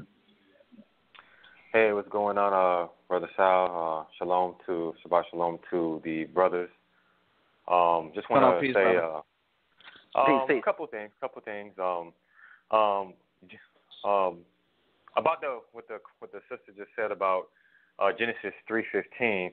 I believe the scripture you're trying to look for is Numbers 21:9. That gives the account of them being bit in the wilderness, but it doesn't say they were bit in the heels. It doesn't say they were bit in the heels. It said that they were bit. Funny thing about that is that Moses made a brass serpent on the pole, raised it up, and all those who believed were healed of the poison that infected their body, which is funny because Christ says in John 3:14 and 15, he says that is regarding himself. So, again, you can choose to say, well, like you just said, that's your funny pages because it's funny, because it's stupid, right? And that's fine. That's fine. You're entitled to your opinion. Did I say say that. all those words? Yeah. Did I say I said those are the funny pages because we know funny pages. in Daniel chapter 12, we know in Daniel chapter 12 it said Michael shall fight for the people. We know in Revelations verse 12 it said shall fight for the people. All right? It said that Michael shall fight for Michael shall fight. I want to say something about that. In Revelation, of course, go ahead. Michael fights in Revelation it says Michael fights Satan. There's no contradiction. Okay, then. It says Michael fights. What are you talking about? No, Michael and his angels. Yeah. In Zechariah 14. Exactly. Zechariah 14 says that the Lord should come and fight like he fought in the day in Zechariah 14. So the Lord gonna fight too. But it ain't Jesus, is it? So how can 3:15 be talking about Jesus? When have you ever seen the Father? When have you ever seen the Father come and fight? Exactly. When you seen the representation of him come and fight? Psalms 34. Exactly. The angels do it, not Jesus. Jesus. It says that angels gonna do it. Let's go to Psalms 34 and 7. But hold up, before you do that, Chris. Before you do that, though. Yeah. So again, that was the answer to your question. Take it whether you like it or not. It is what it is. You couldn't really precept that, and then run into Daniel 12 to Revelation. It didn't sufficiently answer that the previous caller's question. But what I wanted to say is because you said a couple things. No, you're saying that. No, you didn't address saying that. She said you're you got a precept. stating that, Danny. You went to Daniel. You went to Daniel's and you went to Revelation. That wasn't really what she said. She said, "Can you give a precept to show about how Genesis 3 is fulfilled in number 21? Can you give a precept?" And you went to something completely different. That's just the reality of what you did. But that's fine. But what I'm sitting up there saying is, y'all saying he this new concept Messiah who ain't saved nobody. Ain't fighting nobody, was ducking and running, banging on the Pharisees every chance he got, but you ain't proven one time in Isaiah 53. Okay, what's so you're not your going to answer the question? So again, like I said, you now allow me that time to address certain things you said. Number one, you said that you mentioned how come the spirit that was on David and all these other people, how come they wasn't touched yet? That when the spirit on Christ, he's touched. That's what you said, right? That's what I said. Okay, so in John, I want to bring it up for you. In John chapter 8, verse 20, it says, "These words spake Jesus in the treasury as he taught in the temple, and no man laid hands on him, for his hour was not yet come." It also said the same thing let me get that scripture. It also said the same thing another time in John as well. It says it in John chapter 7, verse 30. "Then they sought to take him, but no man laid hands on him, because his hour was not yet come." So, and then also it says that Jesus even says himself that if he wanted to, he stops Peter because Peter's trying to save him. He's like, "Man, what you doing? If I wanted to, I could call a legion of angels to rescue me." And so we see precepts okay, so can I ask a nobody's question? laying. Can I ask you a question? Go ahead. Because you keep on banging on me about this precept. Can you turn to Luke chapter 170 through 74? Luke 1? Because we're talking about Isaiah 53. You're going somewhere totally different with it. Because you said that. I'm just addressing what you said. Can you go to Luke chapter 1, 70 through 70? Since we on it, explain. Look, let's just get to business. What did Jesus do? Did he redeem Israel? No. Did he save anybody? No. Did he save his disciples? No. No, he didn't. He even chose the person that was killing them. He saved them. He saved them, really. First of all, again, we talked about this many times. It's just the salvation that Jesus came to save us from. You reject that salvation, which is no, I don't reject that salvation because I've already been a promise of salvation through keeping the law and the testimony. Then why that you is still written die, in the Chris? book. Chris, why you still dying, Chris? Why you finna die? Wait a minute. Then why did Jesus die? Didn't he die that he may die for our sins? That's what you believe. But that's why your though. belief. But you know why though, it's not prophesied nowhere. Y'all only put him, which is so funny. You guys place him somewhere that's ambiguous. But you don't place him in any of the messianic prophecies where he's supposed to be contained. I like how you jump around. I like how you jump around, Chris. I like how you jump around. How you don't say. No, I like how you come. I'm gonna tell you how you jump around. Give me a second. No, you know what? And I I'll was be waiting quiet. for you to call up here because you do this all the time. No, this is why I didn't want to debate you. Let me. Can you give me your question? Let me get a moment. Let me get a moment to talk, and I'll be quiet. Let me get a moment to talk, and I'll allow you to talk. Do the audience a favor. Because you keep talking, Chris. That's what you do. You keep running. You know why you keep running? Let him rock, You know why you let him rock. Let him rock, Chris. Let him rock. You got the whole show, Chris. Let him rock. Chris, can you hear me, Chris? Let him get the question off. Because we got the whole show. We got the whole show. All let right. him get the question off. Thank you. So I'm calling, addressing certain things that Chris said that you put out, and I'm correcting you on it and saying, well, look, you saying this and this and that, but look what Jesus said here and there, and instead of addressing that, like, you know what, they didn't lay hands on him for real. So I see that the spirit was on him, stopping him from keeping. You completely ignore that, and you jump around to a completely different topic. No, I did not. You didn't ignore that. I tried to answer that. Okay, I'm going to address it. Luke chapter 1, verses 70 through 74. Okay? Okay, so I'm going to Luke 1:70. I'm going there. Go there. And so just to be clear, what I'm about to go to is going to address how the spirit was on Christ. No, we're going to precept it together. So you not address it. We're going to precept it together. There. Go ahead. Read it. Luke 1 what? Luke chapter 1, 70 through 74. Because every time the Spirit came upon Saul or upon David or upon anybody, they were able to do one thing, defeat their enemies. Did he do this, 70 through 74? Can you read that aloud, please? And I'll precept what you want me to do. As he spake by the mouth of his holy prophets, which have been since the world began, that we should be saved from our enemies and from all the hands of all that hate us, to perform the mercy promised to our fathers, and to remember his holy covenant, those oath which he swore to Father Abraham, that he would grant unto us that we, being delivered out of the hands of our enemies, might serve him without fear, in holiness and righteousness before him all the days of our life. And thou, child, shalt be called the prophet of the highest, for thou shalt go before the face of the Lord to prepare his ways. Okay, now, can I sit up there and ask you a question? Did he do any of that? Did he save you? Did he save Israel from their enemies? Yes, Christ did save us from our enemies. But the enemy. So the Romans did not destroy them. The Romans did not beat them up. Hold up. What Christ came to save us from was sin.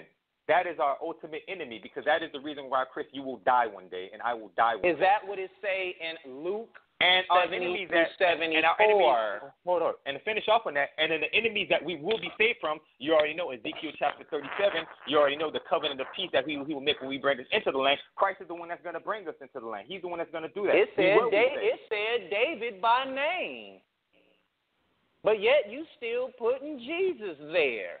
Or There's Christ several times there. to say David. There's several times to say David, and are you going to say that it was but David? It's several times it don't say Christ one time. Now do it. But I remember But yet you y'all even place saying out him your there. own mouth. You said out your own mouth several times to me that, where it says David, that this is referring to the Messiah. So it's like you switch it up. Like I know it's the Messiah, but first you. of all, David was crowned a Messiah in front of the people by a mediator. This Christ wasn't crowned the Messiah with But no who's the prophet Messiah? or no high priest. There is no Who's the Messiah person that's right gonna now. Who's the person that's going to proceed from David to which they believe is a Messiah just as well? Who's that person to proceed from him, the branch, the root, the stem from David? Has he come forth yet? You all believe right, that he but, has. but let me ask you a question. But hold on, let me ask you a question. That person that's going to come, is that person going to die? Okay, now when we look at let's go to Ezekiel 37:20-28. Let's just read it. Can we read it? Go ahead. Okay, let's go to Ezekiel 37:20-28. All right. It say right there. Let's go. It says, and the sticks on which you write will be in your hand before their eyes. Then say to them, thus saith the Lord. Surely I will take the children of Israel from among the nations. Christ didn't do it. Whatever they have gone, and will gather from every side of them to bring into their own land. He didn't do it. And I will make them one nation in the land. He didn't do it. And on the mountains of Israel, and one king shall be king over them all. They shall no longer be two nations. He didn't do it.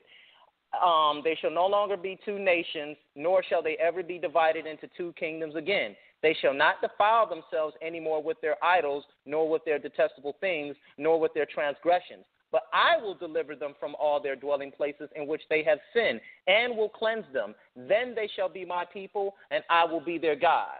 Let's continue. David, my servant, shall be king over them, and they shall all have one shepherd. They shall also walk in my judgments and observe my statutes and do them. They shall dwell in the land that I have given to Jacob my servant, where your fathers dwelt, and they shall dwell there, they, their children, and their children's children, forever. My servant David, he said it twice, my servant David shall be their prince forever. Moreover, let me say that again, forever. One more time, forever. Let's continue. Forever. I will make a covenant of peace with them, and it shall be an everlasting covenant with them. I will establish them and multiply them, and I will set my sanctuary in their midst forevermore. My tabernacle shall also be with them. Indeed, I will be their God, and they shall be my people. The nations also will know that I, the Lord, sanctify Israel when my sanctuary is in their midst forevermore.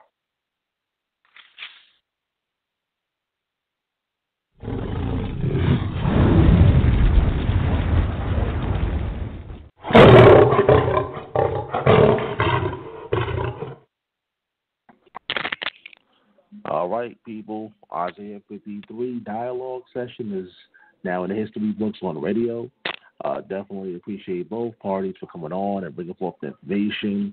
Right about now, what we're going to do is get some last words in from both special guests. And, of course, I believe their contact information for those who want to reach out in the description box. Of course, we're on Blog Talk Radio. We're on the iTunes podcast. And, of course, we're on YouTube. And, YouTube, and you can look at the description box and you'll see the contact information of both special guests. Like I said, once again, I definitely appreciate both special guests for coming on the platform and for getting the information out there. Let's get some last words from both parties. Let's start off with Chris. Last words. All right. Peace, everybody. I really enjoyed coming on tonight. Unfortunately, we got a little bit off track about Isaiah 53, but I proved in Isaiah 53 that was the children, in Isaiah 53 verses 1 through 4, that was Israel. I proved in Isaiah 53 verse 10 that was the Lord killing them, and he said that he would take pleasure in doing that.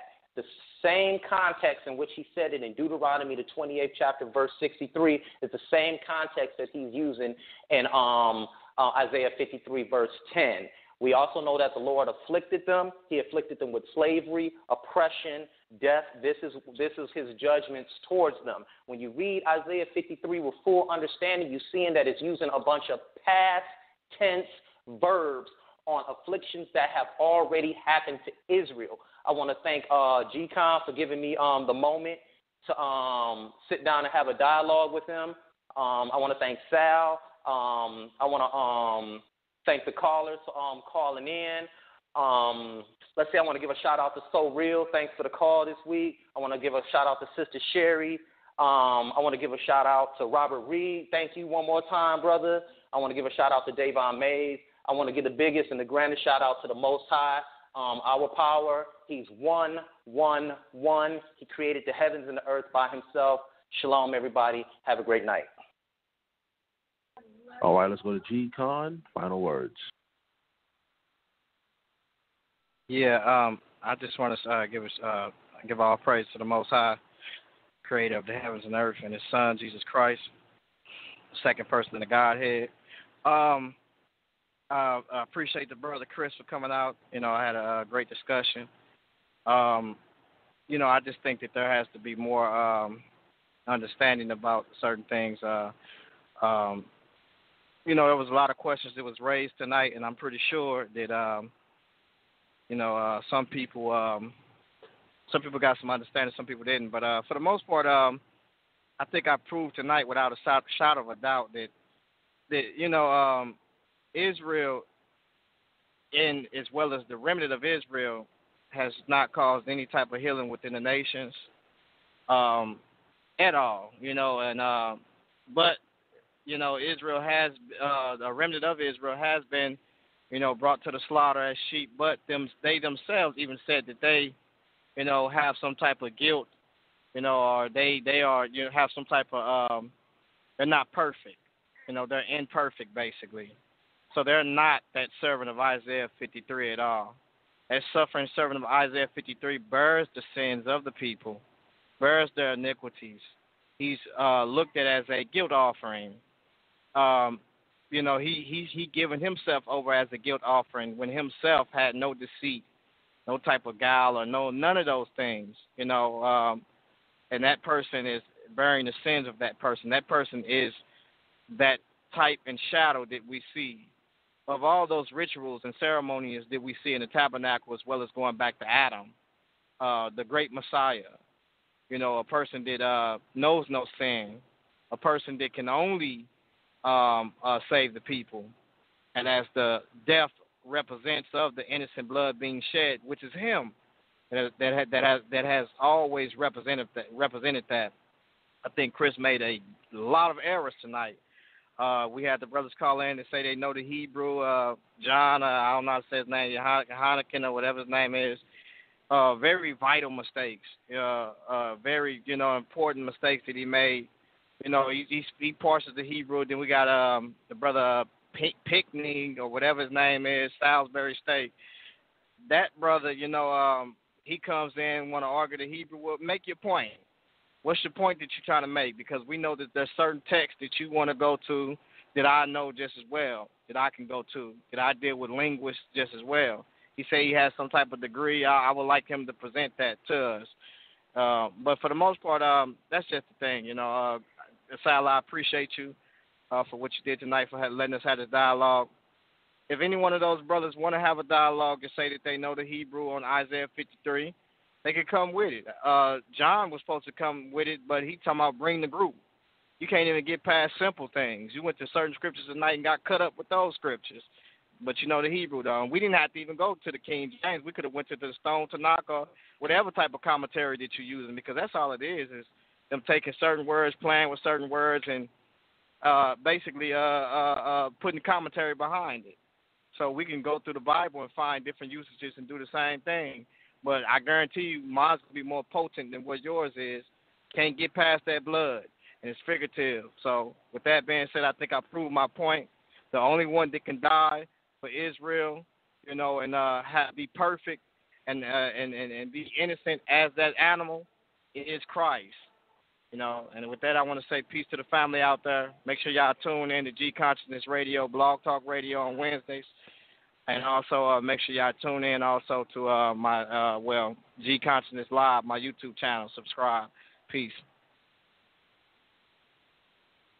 2017. Big Truth. The big talk for you. What up? Shout out Albo King. Big Boo. Me. Shout out everybody. Check it. Hey yo, debate talk 4. You so you can absorb.